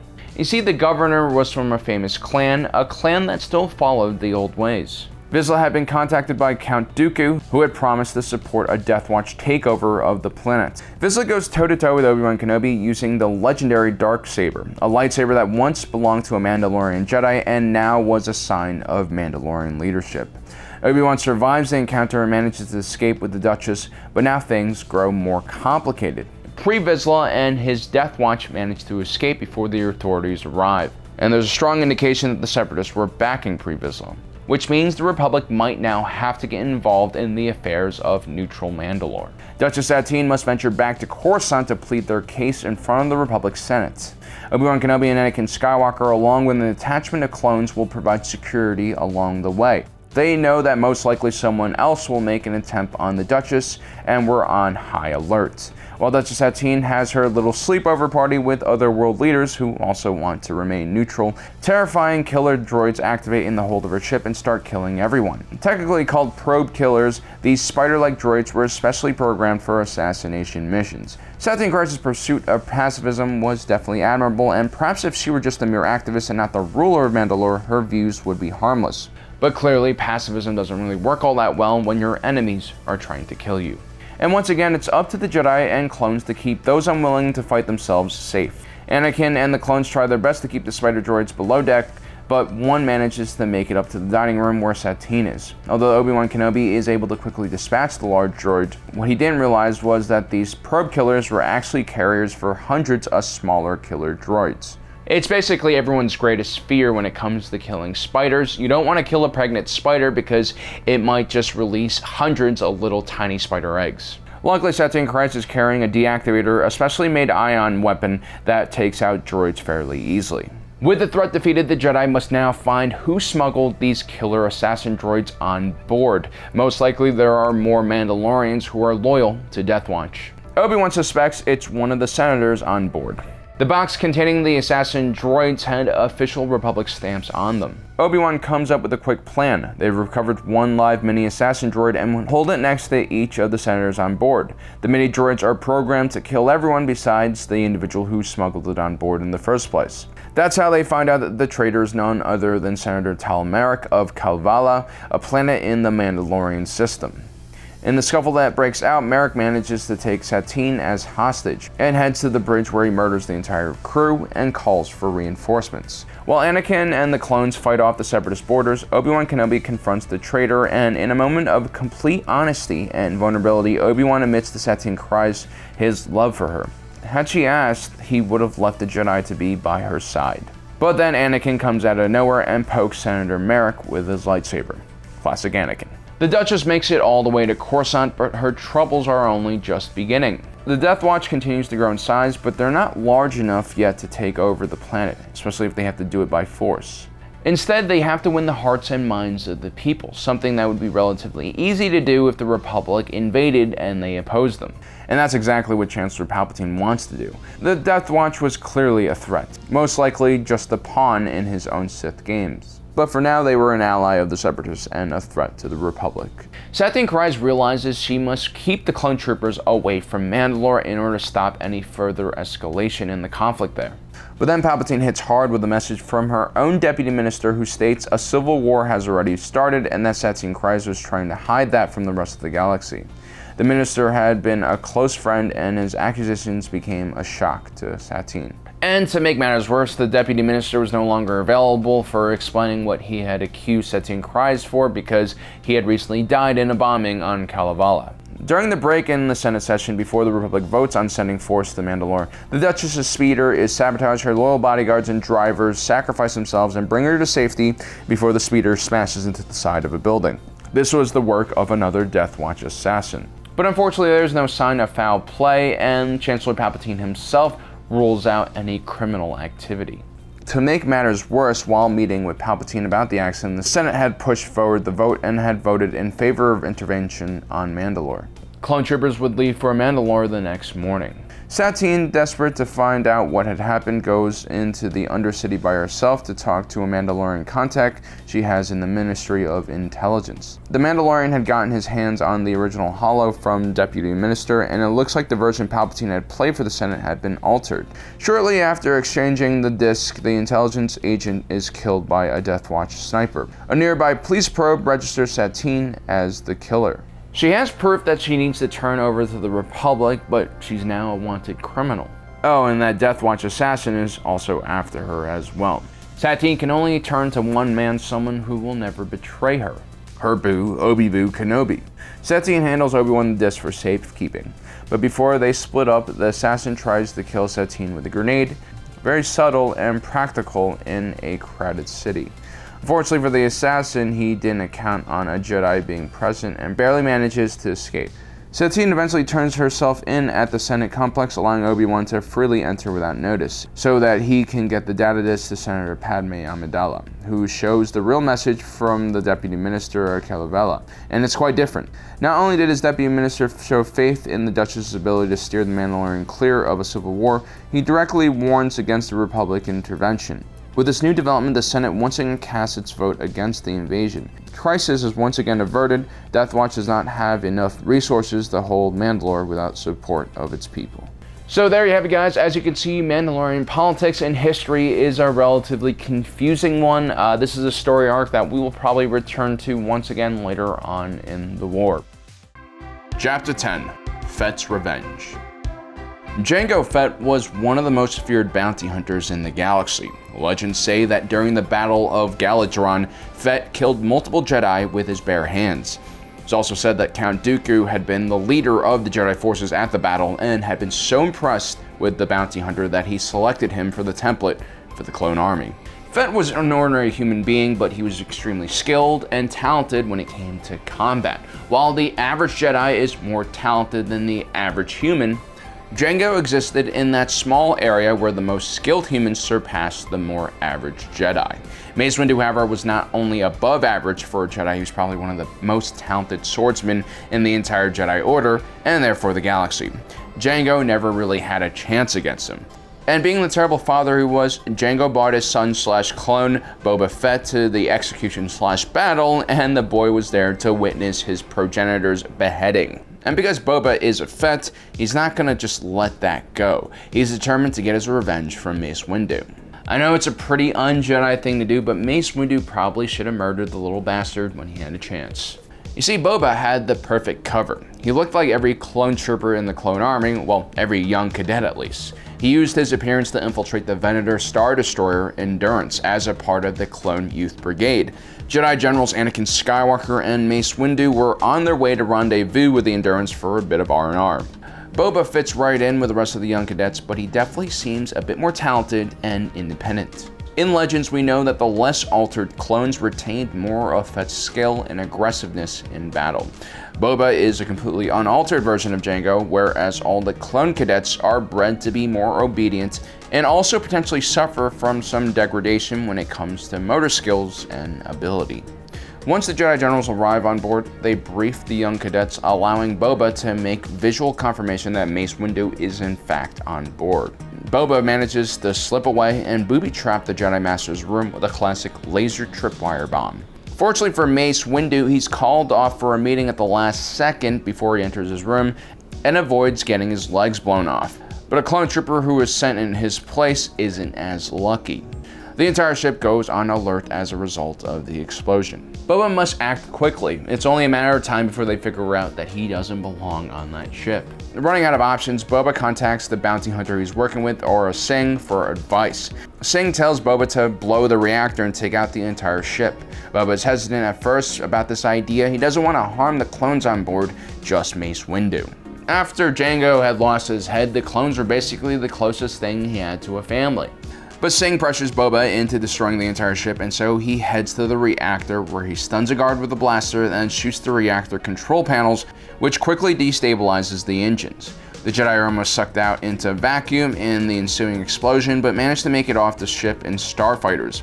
Meanwhile, Boba rejoins the other cadets and leaves the ship on one of the escape pods. But before that escape pod can rendezvous with the other pods, Boba sabotages his vessel, allowing Slave 1, piloted by Aurra Sing, to pick him up. He still has a mission to finish. Meanwhile, the Jedi and clones search for survivors in the crash site.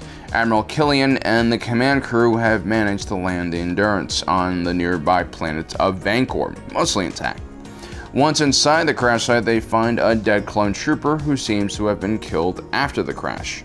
The Jedi surmise it must be the assassins who have come aboard the ship to verify that Mace Windu was in fact dead. The Jedi decide to split up and head to the bridge while the droids search the rest of the ship for survivors. The droids quickly realized they weren't alone. The planet was infested with terrifying Gundarks, powerful six-limbed monsters. While Mace Windu's droid is ripped apart, R2-D2 manages to escape somehow intact. Meanwhile, on the bridge, the two Jedi spot Jango Fett's helmet lying in the wreckage, an obvious trap, but the Jedi trigger it anyway, so much for their force powers being able to perceive threats. Skywalker and Windu managed to survive the explosion thanks to the older Jedi's quick thinking, but now they're both trapped beneath the wreckage. Meanwhile, Boba and his team of bounty hunters watched the explosion from afar. They had reached the bridge before the Jedi and taken the surviving crew along with Admiral Killian hostage. These Republic hostages would fetch a good bounty with Count Dooku, and would also serve as bait to draw the Jedi in. So while Bossk watches over the clones, the rest of the bounty hunters head towards the crash site to get the Jedi's bodies. R2-D2, however, manages to reach his master first, but he's unable to remove the debris from on top of him, and instead heads back to the starfighters to call for help. But before he's able to get off planet, the bounty hunters arrive and chase him in Slave 1. They think one of the Jedi is trying to escape. In the ensuing dogfight, R2-D2 manages to escape, but the fighter's communication array is damaged, forcing R2-D2 to enter hyperspace and travel all the way to Coruscant to warn the temple about what was happening. Ahsoka and Plo Koon immediately leave Coruscant and rescue the stranded Jedi just in time. But Mace Windu's ordeal is not over yet. The bounty hunters still have Republic hostages, which they can use as leverage. Their leader, Aurra Sing, is a ruthless killer and willing to go to extreme lengths to get what she wants. Boba, who is still kind of just an innocent kid, finds the whole situation distasteful. The bounty hunters send a transmission and demand that Mace Windu come face them, or else they'll execute all of their hostages. To show they're serious, they shoot Commander Pons in the head. Boba is unable to shoot him, but Aurora steps in and does it anyway.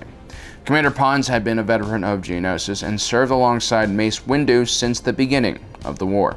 Now, Windu and Skywalker are still recovering. They're far too injured to go pursue Singh.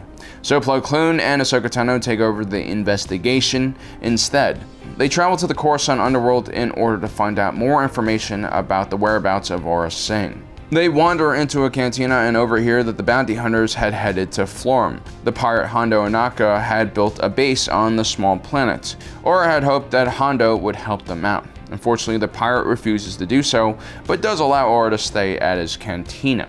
Plo Koon and Ahsoka Tano shortly arrive on the planet and demand that Aurra Sing release the hostages. Aurra is ready, however, and has the hostages removed from the location. If the Jedi try anything funny, Boss will execute them remotely. The bounty hunters are dismayed to find that Plo Koon and Ahsoka had been sent to recover the hostages instead of Mace Windu. However, Aurra and Boba continue on with the plan, but this time around the Jedi are prepared. Ahsoka comes out of nowhere and disables Aurra Sing's comm, disconnecting her from Bossk, and holds her lightsaber at Aurra's throat. Boba, meanwhile, has a blaster pointed at Plo Koon, but the boy is no killer, and the standoff ends in a chaotic scramble. Aurra Sing manages to escape, but Boba Fett is not so lucky and is captured by Plo Koon. Instead of going back to rescue him, Aurra just runs away, betraying Boba. Another big blow to the young boy. First, he sees his father get beheaded, and now the closest thing he has to a mentor runs away and betrays him. Boba, now alone and angry, refuses to tell the Jedi where the Republic hostages are being kept. But Hondo ironically convinces Boba to tell the Jedi, claiming it was the honorable thing to do, something his father, Jango, would have done. In many ways, this entire story arc has been more about what Aurra Sing wanted rather than what Boba Fett wanted. Whereas Jango was a talented bounty hunter and a feared warrior, Aurra Sing was just a murdering psychopath. Boba naturally didn't really approve of her methods. And so ultimately Boba does what his father would have done and tells Plo Koon where the hostages are. Meanwhile, Aurra Sing has escaped the pirate compound on a speeder bike and is being closely followed by Ahsoka Tano. Plo Koon contacts Ahsoka and tells her that the bounty hunter is trying her best to lead her away from the hostages and gives Ahsoka their real coordinates. Ahsoka arrives just in time to save the Republic hostages and manages to capture Bossk as well. Aurra Sing arrives shortly after and escapes in the Slave One, but her victory is short-lived. Ahsoka has managed to damage one of the stabilizers on the ship, sending it spiraling out of control. The Jedi bring Boba back to Coruscant, where the boy finally gets to confront Mace Windu face to face. Although Boba apologizes for destroying the Vander-class Star Destroyer and getting a lot of clones killed, he doesn't apologize for trying to kill Windu. After all, the Jedi had killed his father. I'm not really sure what Mace Windu is thinking at this time, but it's most likely something along the lines of, next time I kill a crazy bounty hunter, I'm gonna make sure I take out his family as well. Which is a lesson we could all learn from. I'm just joking. Murder is terrible, and none of you should go out there and commit murder because it's a bad thing to do. Chapter 11, Mandalorian Economic Crisis. In this episode, we must once again return to the Mandalore system, where the neutral world is dangerously floating in the turbulent sea that is the Clone Wars. 2 episodes ago, we looked at the ongoing power struggle between Satine Kryze's New Mandalorians and Pre-Vizsla's Death Watch.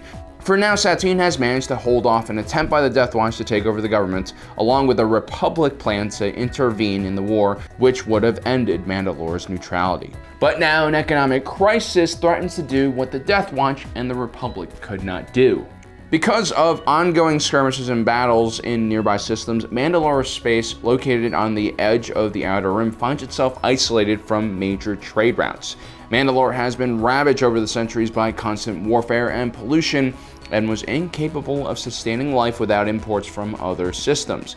The only shipments making it through the war zones now were coming from smugglers who were not only charging exorbitant and predatory prices, the quality of the supplies, a lot of them meant for consumption, was also suspect. Satine Kryze once again approaches allies in the Republic's Senate for help. A stable trade route needs to be opened and maintained, and Mandalore needs the Republic Navy to do it. Senator Padme Amidala arrives as the Republic's envoy and is pleasantly surprised by the planet's welcome. Many of the citizens of their capital city, Sundari, have lined the streets in order to welcome her to the planet, partly out of respect and probably also out of desperation. At the same time, Mugan smugglers arrive in the cargo docks of Sundari. While you should never judge a human by their appearance, we are all complicated individuals with unique souls. Aliens, however, should always be judged by their appearance, and the Mugans clearly look like scumbags. They actually hail from a mid-rim world which was allied with the Commerce Guild and Separatist Alliance. They have been contacted by Mandalorian officials to smuggle basic supplies to the planet. This current shipment mainly consisted of tea powder. The Mugans, who, as we have established before, should never be trusted, kind of look similar to the Pike Syndicate. So it's fitting that they are adding a chemical known as slabin to the tea. Slabin is a diluting agent which is non-toxic, but if too much is ingested, it can cause severe illnesses and even death.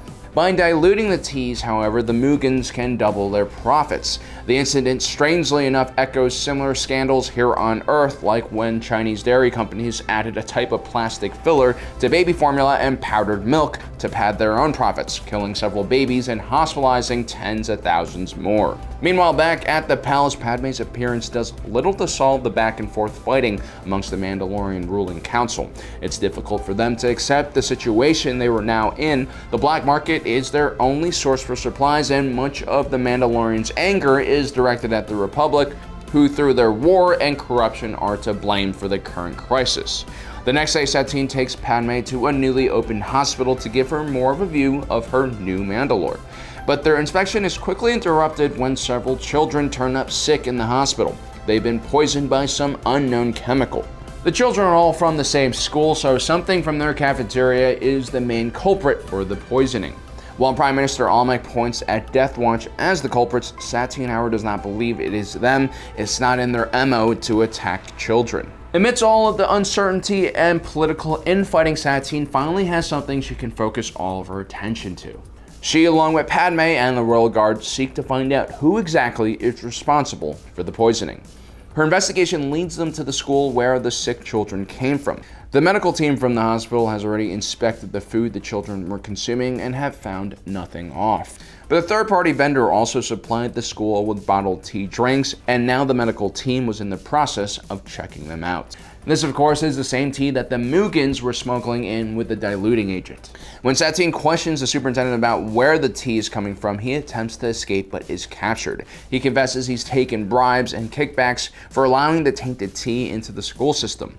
An importer named Sadiq from the shipping company was the one who had contacted the superintendent. Sadiq leads Satine in her investigation to the Mugan smugglers, who were arriving with another shipment later that night. Satine, Padme, and the Royal Guards go and investigate what is happening and see a corrupt customs official take a bribe from the Mugans that night. The next day, Satine grills the captain of the police and asks how it's possible for something like this to happen. The captain denies any wrongdoing is happening under his watch, but does agree to go to the docks with the Duchess to find out exactly what is happening there. When they arrive, they strangely find one warehouse being guarded by corrupt, unmarked Mandalorian police, who the captain abruptly knocks out. He's a no-nonsense kind of guy. When they enter the warehouse, they find the Mugans preparing their next toxic tea mixture, and quickly both sides drop what they're doing and engage in a firefight. Padme gets a few kills and they arrest the conspirators. Satine tells the captain to burn down the warehouse along with all of the evidence inside it for some reason. And what's even more strange is that the police seem to be carrying flamethrowers in their squad cars.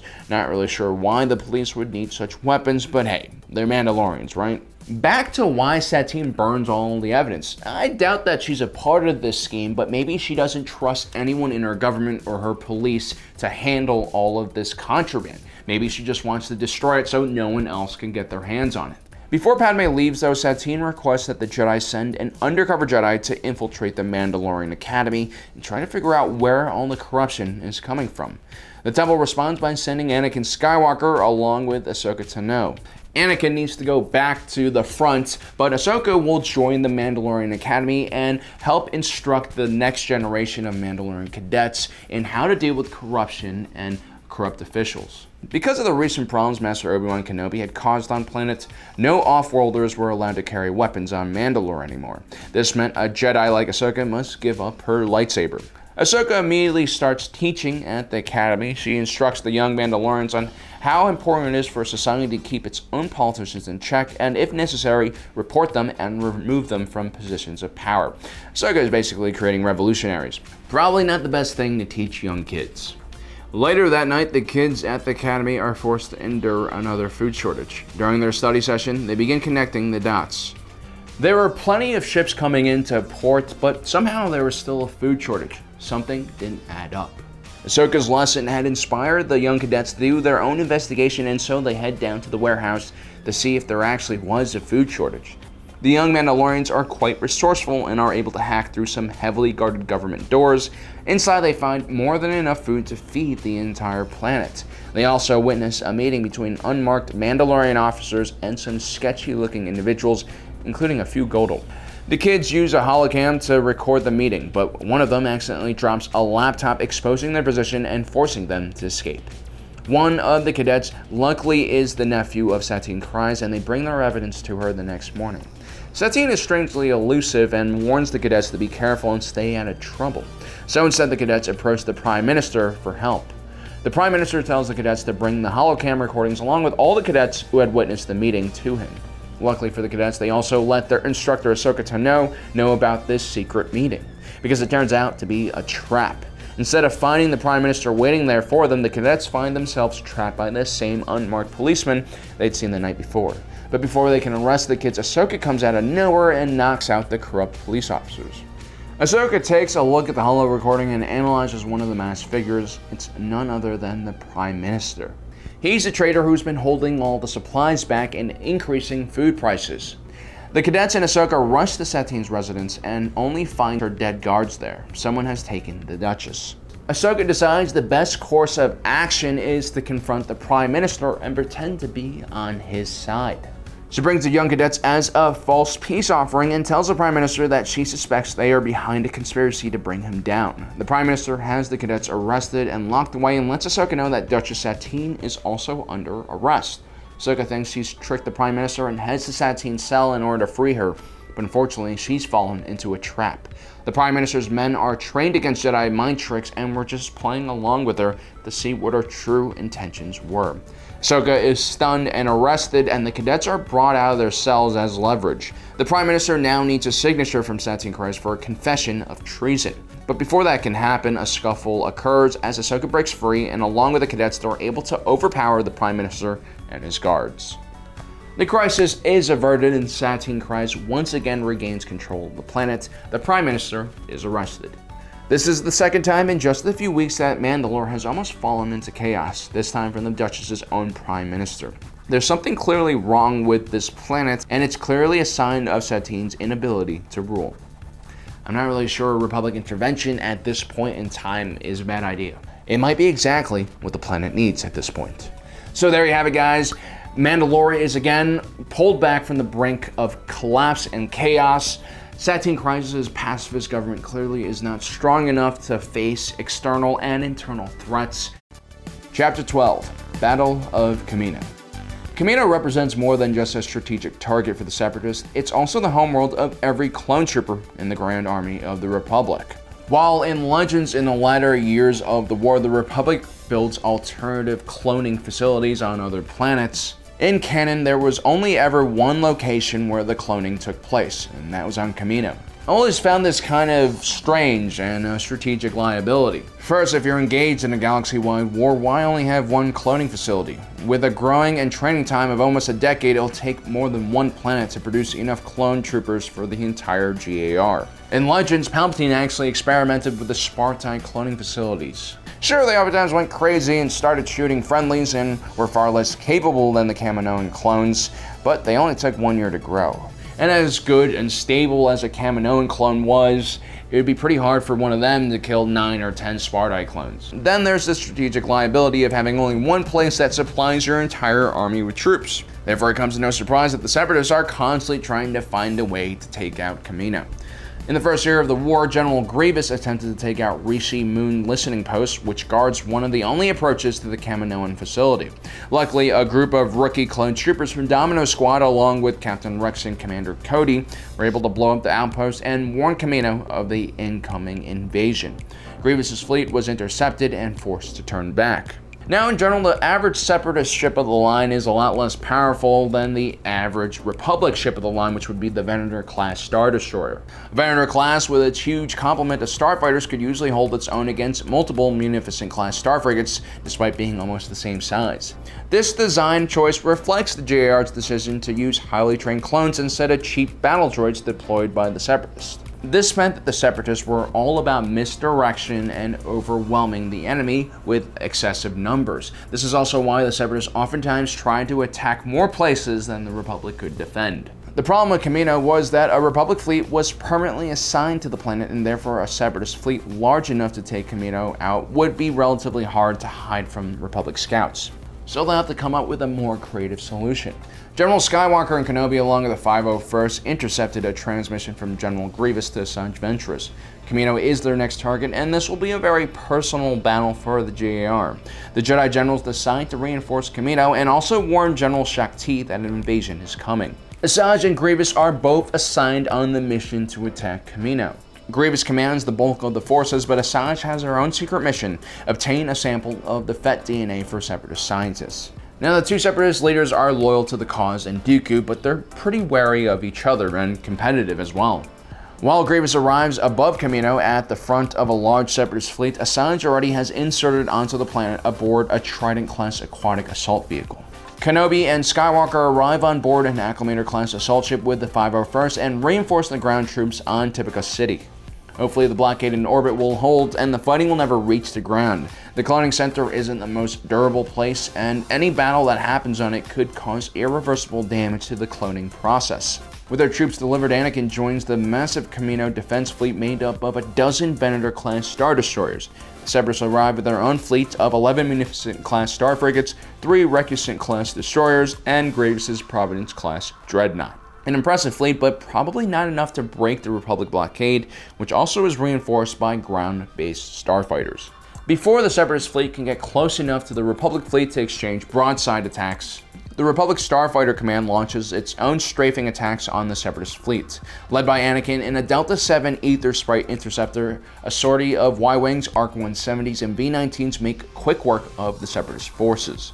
And quickly debris from the Separatist ships begin raining down onto the planet. Upon closer inspection, the debris seems to be separating from the ship by a controlled explosion, almost as if the Separatists had purposely designed this debris to fall off their ships. The Jedi commanders also notice that Grievous is sacrificing his frigates almost on purpose. Something isn't right. As the Republic Navy begins finishing off the Separatist fleet in orbit, General Kenobi decides to inspect the debris that has been falling into Kamino's oceans. While underwater, he spots several aqua droids assembling the debris into assault ships. This was the Separatist plan all along. They knew they couldn't challenge the Republic blockade in space, but if they're able to launch a ground invasion, then they can reach the cloning facilities, and even the smallest battle in the vicinity of those cloning facilities will cause a lot of death and destruction, including a lot of wasted time, because again, these clones take 9 to 10 years to fully mature. The last thing the JR wanted was any fighting on their fragile cloning platforms. Kenobi manages to escape just in time to see the first Trident assault ships leap out of the water and latch onto Tipica City and begin drilling through its roof. The breaching ability of these ships is what really makes them dangerous, and especially terrifying in space, where breaching means exposure to vacuum. In the case of Tipica City, these Trident-class assault ships allow the Separatist droids to avoid pre-built defenses and create their own entry points. The clone troopers inside the buildings just have to wait and try their best to guess where the droids will come from. Soon, droids begin swarming into buildings from all directions, making a deadly crossfire for the defenders. Slowly, the clone troopers begin falling back. It should also be noted that the Aqua droids were far better combatants than the standard B-1 battle droids. As the battle continues, debris begins falling within the cloning center, wiping out entire generations of clone fetuses. Both General Grievous and Asajj Ventress arrive with their assault forces and begin pushing against the last pockets of clone defenders. Things kinda look grim. One bright spot in the clone defense is Clone Trooper 5s and Echo, veterans of the Rishi Moon battle. They were assigned to create a sniper position overlooking one of the main bridges connecting Tipica City. Although they were under heavy fire, they somehow managed to hold their own. Although the clone defense was quickly failing all across the city, the Separatist droids still didn't have enough droids to take over the entire city, and most of their assault landers were concentrated on one area near the main DNA chamber. General Kenobi correctly guesses that's what the Separatists are after, and sends Anakin to go and defend the DNA chamber. This is where Anakin finds Asajj Ventress breaking into the vault. Ventress was well versed in Form 2 Mikasi, a dueling form taught to her by Dooku. The Count had used it successfully against Anakin during the Battle of Geonosis, but Asajj isn't quite at Dooku's level, and Anakin has improved much since he lost his arm against Dooku, and quickly Asajj finds herself on the defensive, trying to escape with the Fett DNA. Meanwhile, General Grievous faces off with Obi-Wan Kenobi. The cyborg's multiple limbs and lightsabers give him the upper hand initially against Kenobi, but the Jedi's force powers prove to be too much for him. And as we all know, the reason Grievous has survived so many battles is because he always knows when to run away. Nearby, a group of clones link up with a group of clone cadets. The Separatist droids have made it all the way into the barracks, and they have nowhere to run now. They raid a nearby armory and put together a quick defense in one of the cadets' sleeping areas. While the older clone troopers hold position on the ground level, the clone cadets are waiting to ambush the droids from above in the sleeping pods. It's an exposed position, but ultimately a good gamble, as the droids are easily destroyed in the crossfire between the two groups of clones. Meanwhile, outside of Tipica City, the clone advance is gradually starting to slow down. Republic anti-tank teams with rocket launchers begin taking down the Trident-class assault ships. Reinforcements from other parts of the city arrive and begin pushing the droids back. Asajj has managed to escape out of the DNA chamber. Before she can make a clean escape, she loses the Fett DNA and is cornered by a group of clones and General Skywalker. But before Anakin can execute her, Grievous comes out of nowhere and scoops her up. The battle is over and the Republic is once again victorious. The Separatists fail to get the Fett DNA, and the damage to the cloning facilities is minimal. Echoes and Fives prove themselves in combat and are promoted by Captain Rex and become ARC troopers. The Separatists took a big gamble during this battle. They had a very concentrated assault, which was pretty creative in their defense, and it almost did succeed. But unfortunately, when the clones are fighting with home field advantage, especially on their home planet, it's very hard to defeat them, as witnessed with the clone cadets, Fives, Echoes, and Captain Rex. Chapter 13, Blockade of Pantora. Pantora is home to the Pantorans. On a scale of Thrawn to the Blue Savages from Avatar, they lie somewhere in between. Mainly due to the fact that the creator George Lucas himself plays a Pantoran in Episode 3. Located in the Outer Rim territories, Pantora was a moon orbiting the larger frigid planet of Ordo Plutonia. Pantora was loyal to the Republic, but that didn't stop the Separatists a year before from creating a small outpost on Ordo Plutonia. Previously thought to be completely uninhabited, a race of abominable snowmen known as the Talls actually had been living on the planet for many generations. A three-way conflict had erupted between the Pantorans, Talls, and the Separatists. Luckily, Republic mediators and clone troopers ultimately stepped in and helped re-establish peace on the planet. A part of the new agreement would be that the Talls would now serve as guardians for Ordo Plutonia and keep watch for any future Separatist outposts. It's a setback for the Confederacy of Independent Systems, and they must find another way to gain control over the system. So a year later, Count Dooku tries to coerce the Pantorans into joining the Separatist alliance by using economic power. If you look at the physical location of Pantora, it literally is on the edge of the galaxy at the end of a pretty sparsely used hyperspace lane. The planet really didn't have any strategic purpose, and prior to the Clone Wars, it was more or less forgotten by the Republic and the core worlds.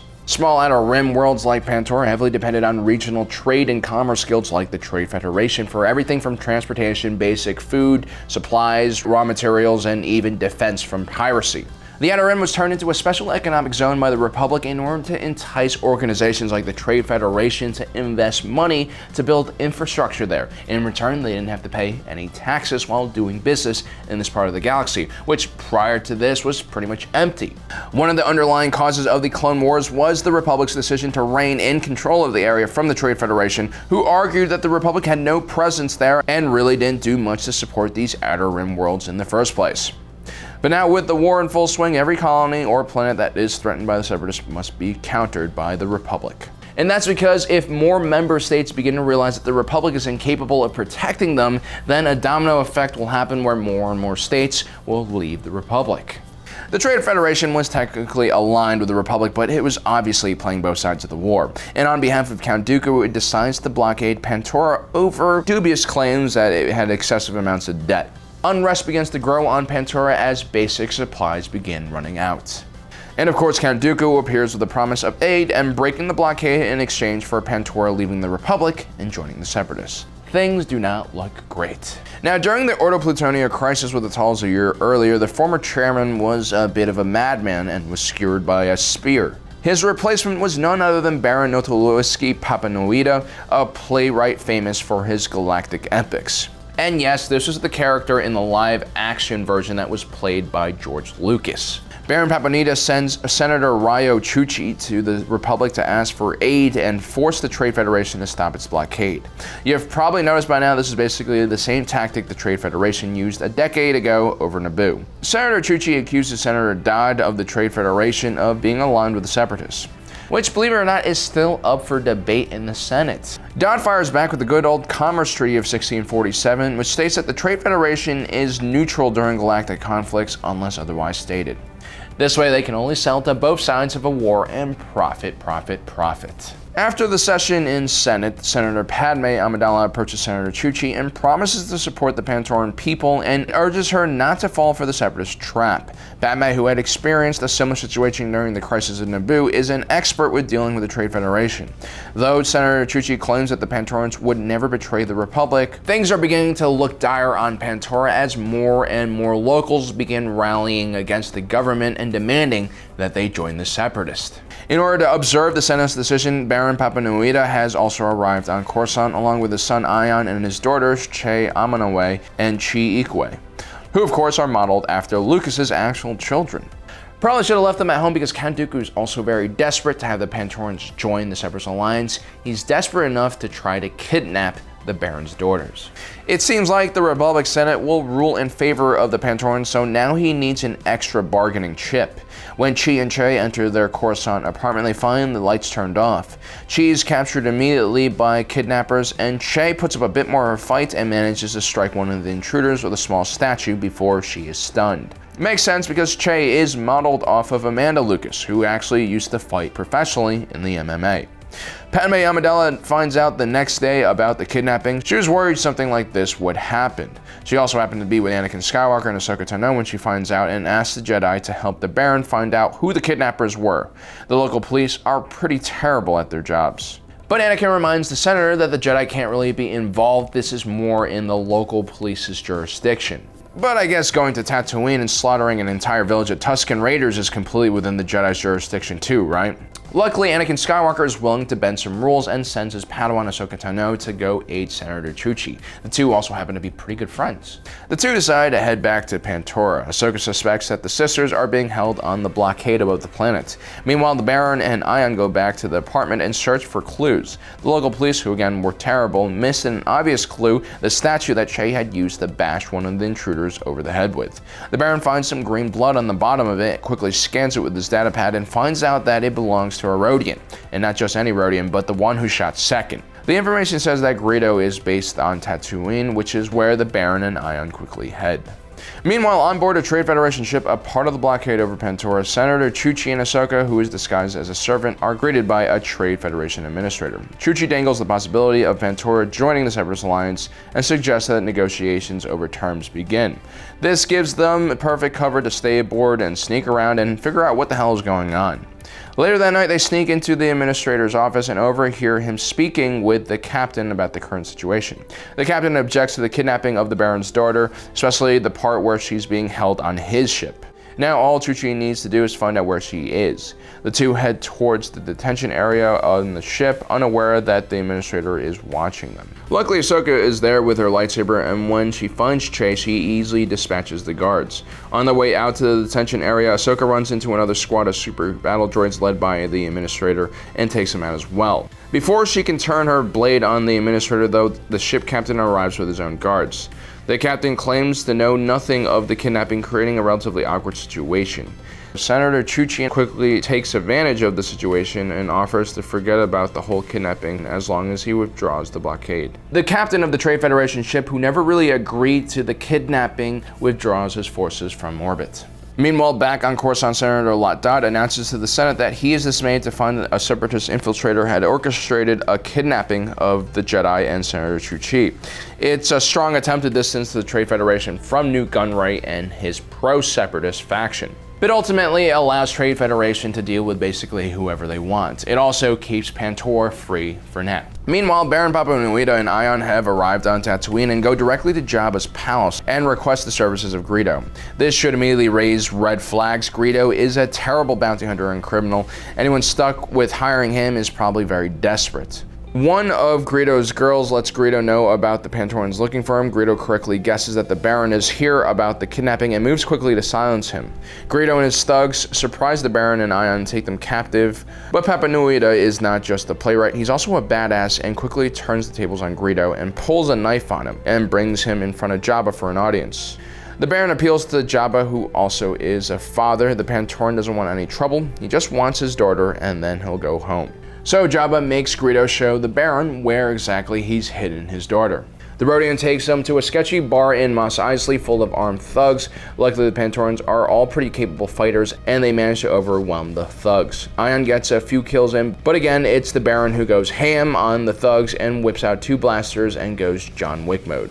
Mission complete, and the Pantorans are free once again, and the sisters are back home. As you can see, the Separatists have many different ways to influence colonies and worlds, and they're really not above doing things like kidnapping or blackmailing other factions. It's pretty rough out there, especially on the outer edge of the Outer Rim. Chapter 14, Hutt Prison Break.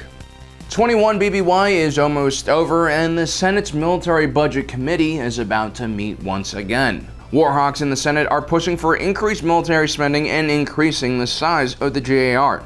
The Separatist push in the Outer Rim was now barely being contained by the Grand Army of the Republic, and they were still greatly outnumbered by the Separatist droid army. However, with the Republic teetering on the edge of bankruptcy and disruption to many domestic programs, some senators like Padme Amidala are wary of increasing spending and increasing the size of the clone army. The Runan Senator Ang holds the deciding vote in the Military Oversight Budget Committee, and Padme is throwing a party with the intention of trying to persuade Ang to support her faction. Unfortunately, the Runan species were kind of a pain in the ass. They were incredibly picky about even the smallest details, and any deviation from what they expected could be perceived as a huge insult. Look, I understand when you're in a very diverse community, you have to alter your own cultural expectations so you can meet other people kind of halfway. Here on Earth, it's relatively easy to do because, after all, we're all the same race, the human race, and there's really no excuse to not be accepting of one another. But aliens like the Runan are extremely annoying to deal with, and their cultural norms are so different from ours, I don't think it's really necessary for humans to have to put up with their nonsense. They should kind of just suck it up. Anyway, Padme doesn't really have that choice. She needs everything to be perfect at the upcoming party, or Ang might not agree to support her. Padme is really stressed out about this whole arrangement because, well, party planning is a horrible task that I wouldn't wish on the worst of my enemies. The banquet will be happening later that evening, and it seems like a garnish for the centerpiece dessert item, a Jogan fruit cake, is missing. This apparently is Senator Ang's favorite dish, so C-3PO and R2-D2 venture out into the city to grab the missing ingredient, fresh Jogan fruit. But apparently these two droids are basically incapable of such a complicated task. The droids venture to the market, get ripped off by a fruit vendor who overcharges them. Instead of costing 1 credit per fruit, the vendor charges them 8 credits. On their way back, a droid approaches R2-D2 and C-3PO. You might recognize him as Toto 360, Cad Bane's droid that blew itself up inside the Jedi Temple. Apparently, he was rebuilt. Anyway, Toto suggests to R2-D2 and C-3PO that they need some maintenance done, and perhaps a soak in an oil bath will do the trick. After all, these droids saw more combat in action than your average droids. The offer is too enticing for R2-D2, and he immediately goes for a bath. While C-3PO is yelling at R2-D2 to come back, a convertible speeder comes out of nowhere and grabs the protocol droid and flies him straight to Cad Bane. You see, the devious Duros bounty hunter is at it again. This time he's been hired by Jabba the Hutt. The crime lord wants him to steal floor plans for the Senate building. something that could be found in a protocol droid that belongs to a Republic senator. So while R2-D2 is getting buffed and massaged and oiled down, C-3PO is getting tasered, restrained, and hooked up to a diagnostic machine that extracts the info that Cad Bane needs from him. I don't know why they constantly are shocking him. You'd think they could just hook him up to a USB cord. Unfortunately for Cad Bane, C-3PO does not have anything useful in his memory banks. But C-3PO does mention that R2-D2 is the one with the blueprints for the Senate building. So the bounty hunters go back and grab R2-D2 instead. The little astromech is a lot harder to grab, but they eventually do capture him so Bane can finally extract the blueprints. Once Bane gets the blueprints, he immediately sends them off to Jabba the Hutt. Meanwhile, he memory wipes the droids and returns them back to the market.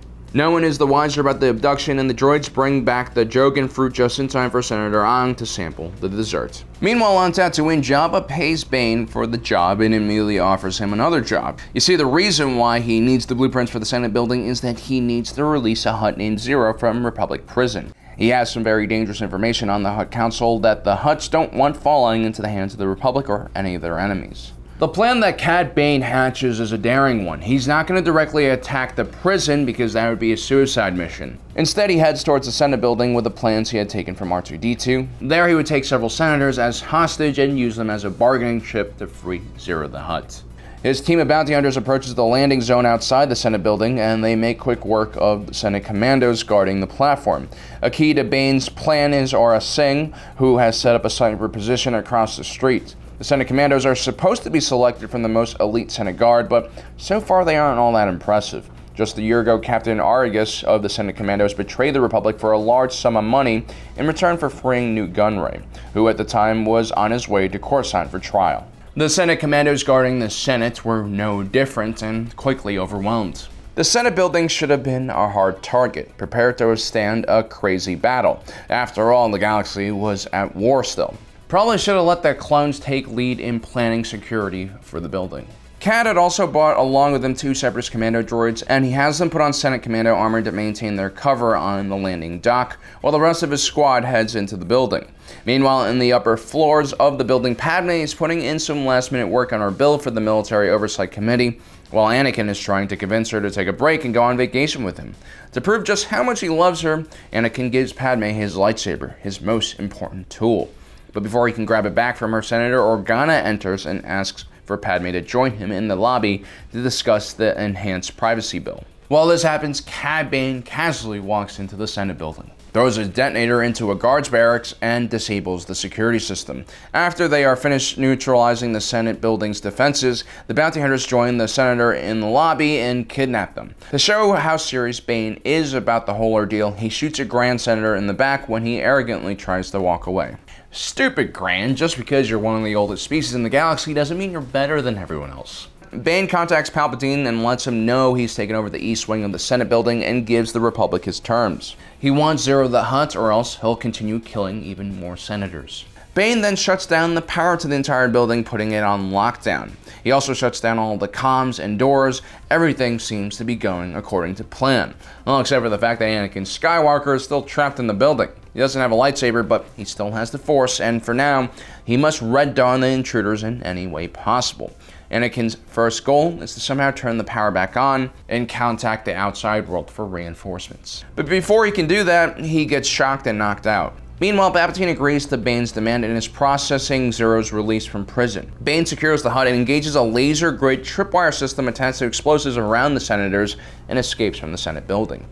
Clone troopers finally arrive to secure the Senate. They're already too late and needlessly smash through the window of Palpatine's office. Be assured the Chancellor will probably reassign some of them to Felucia or some other high-casualty right front. This is a very embarrassing incident for the Republic. They need to retrieve Zero to discourage future colonels from doing something similar. The Jedi Council assigned Obi-Wan Kenobi and Jedi Master Quinlan Vos to the mission. Vos is an interesting choice. He does have extensive knowledge and experience with the galaxy's criminal underworld, but he's also a pretty disobedient and free-thinking Jedi. Basically, he's the opposite of Obi-Wan Kenobi, not the best pairing. The two Jedi head to Nal Hutta to question the Hutt Council on the whereabouts of Zero the Hutt. It's pretty obvious that they were the ones behind the audacious plan. But the Republic must be careful not to hurt relations between the Hutts and the Republic. In the first year of the war, the Republic went through great lengths to secure the right to use Hutt space for transferring military supplies and troops. Its position in the Outer Rim made them strategically very important for the entire war.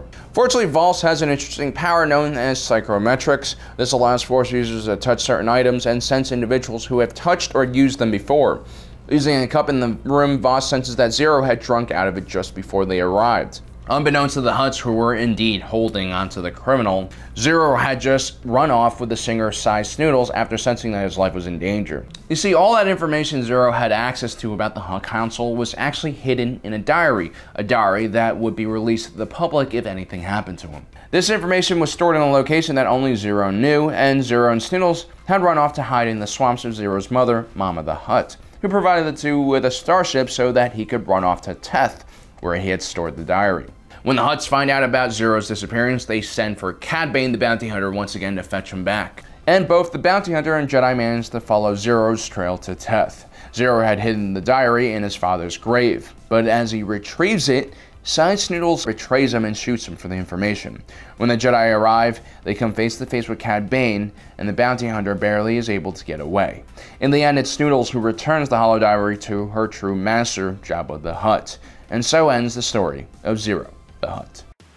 So as you guys can see, in the second year of the Clone Wars, the Republic is better able to counteract all of the Separatist Alliance offenses in the Outer Rim. As the Clone Army and the Grand Army of the Republic grows larger, so does Palpatine's influence and power in the government. And this is all a part of his plan to use the Separatist Alliance crisis as a way to grab more executive power so that he could eventually turn the Republic into an empire. At the same time, the Jedi are becoming spread thinner and thinner across the Outer Rim, which of course makes them easier to pick off once Order 66 is launched. Palpatine, as usual, is in complete control. Anyway, guys, don't forget to subscribe and hit that notification button so you don't miss out on our other coverage and our coverage of the 7th season of the Clone Wars. As usual, thanks for joining us today. If you're watching this, you are Generation Tech.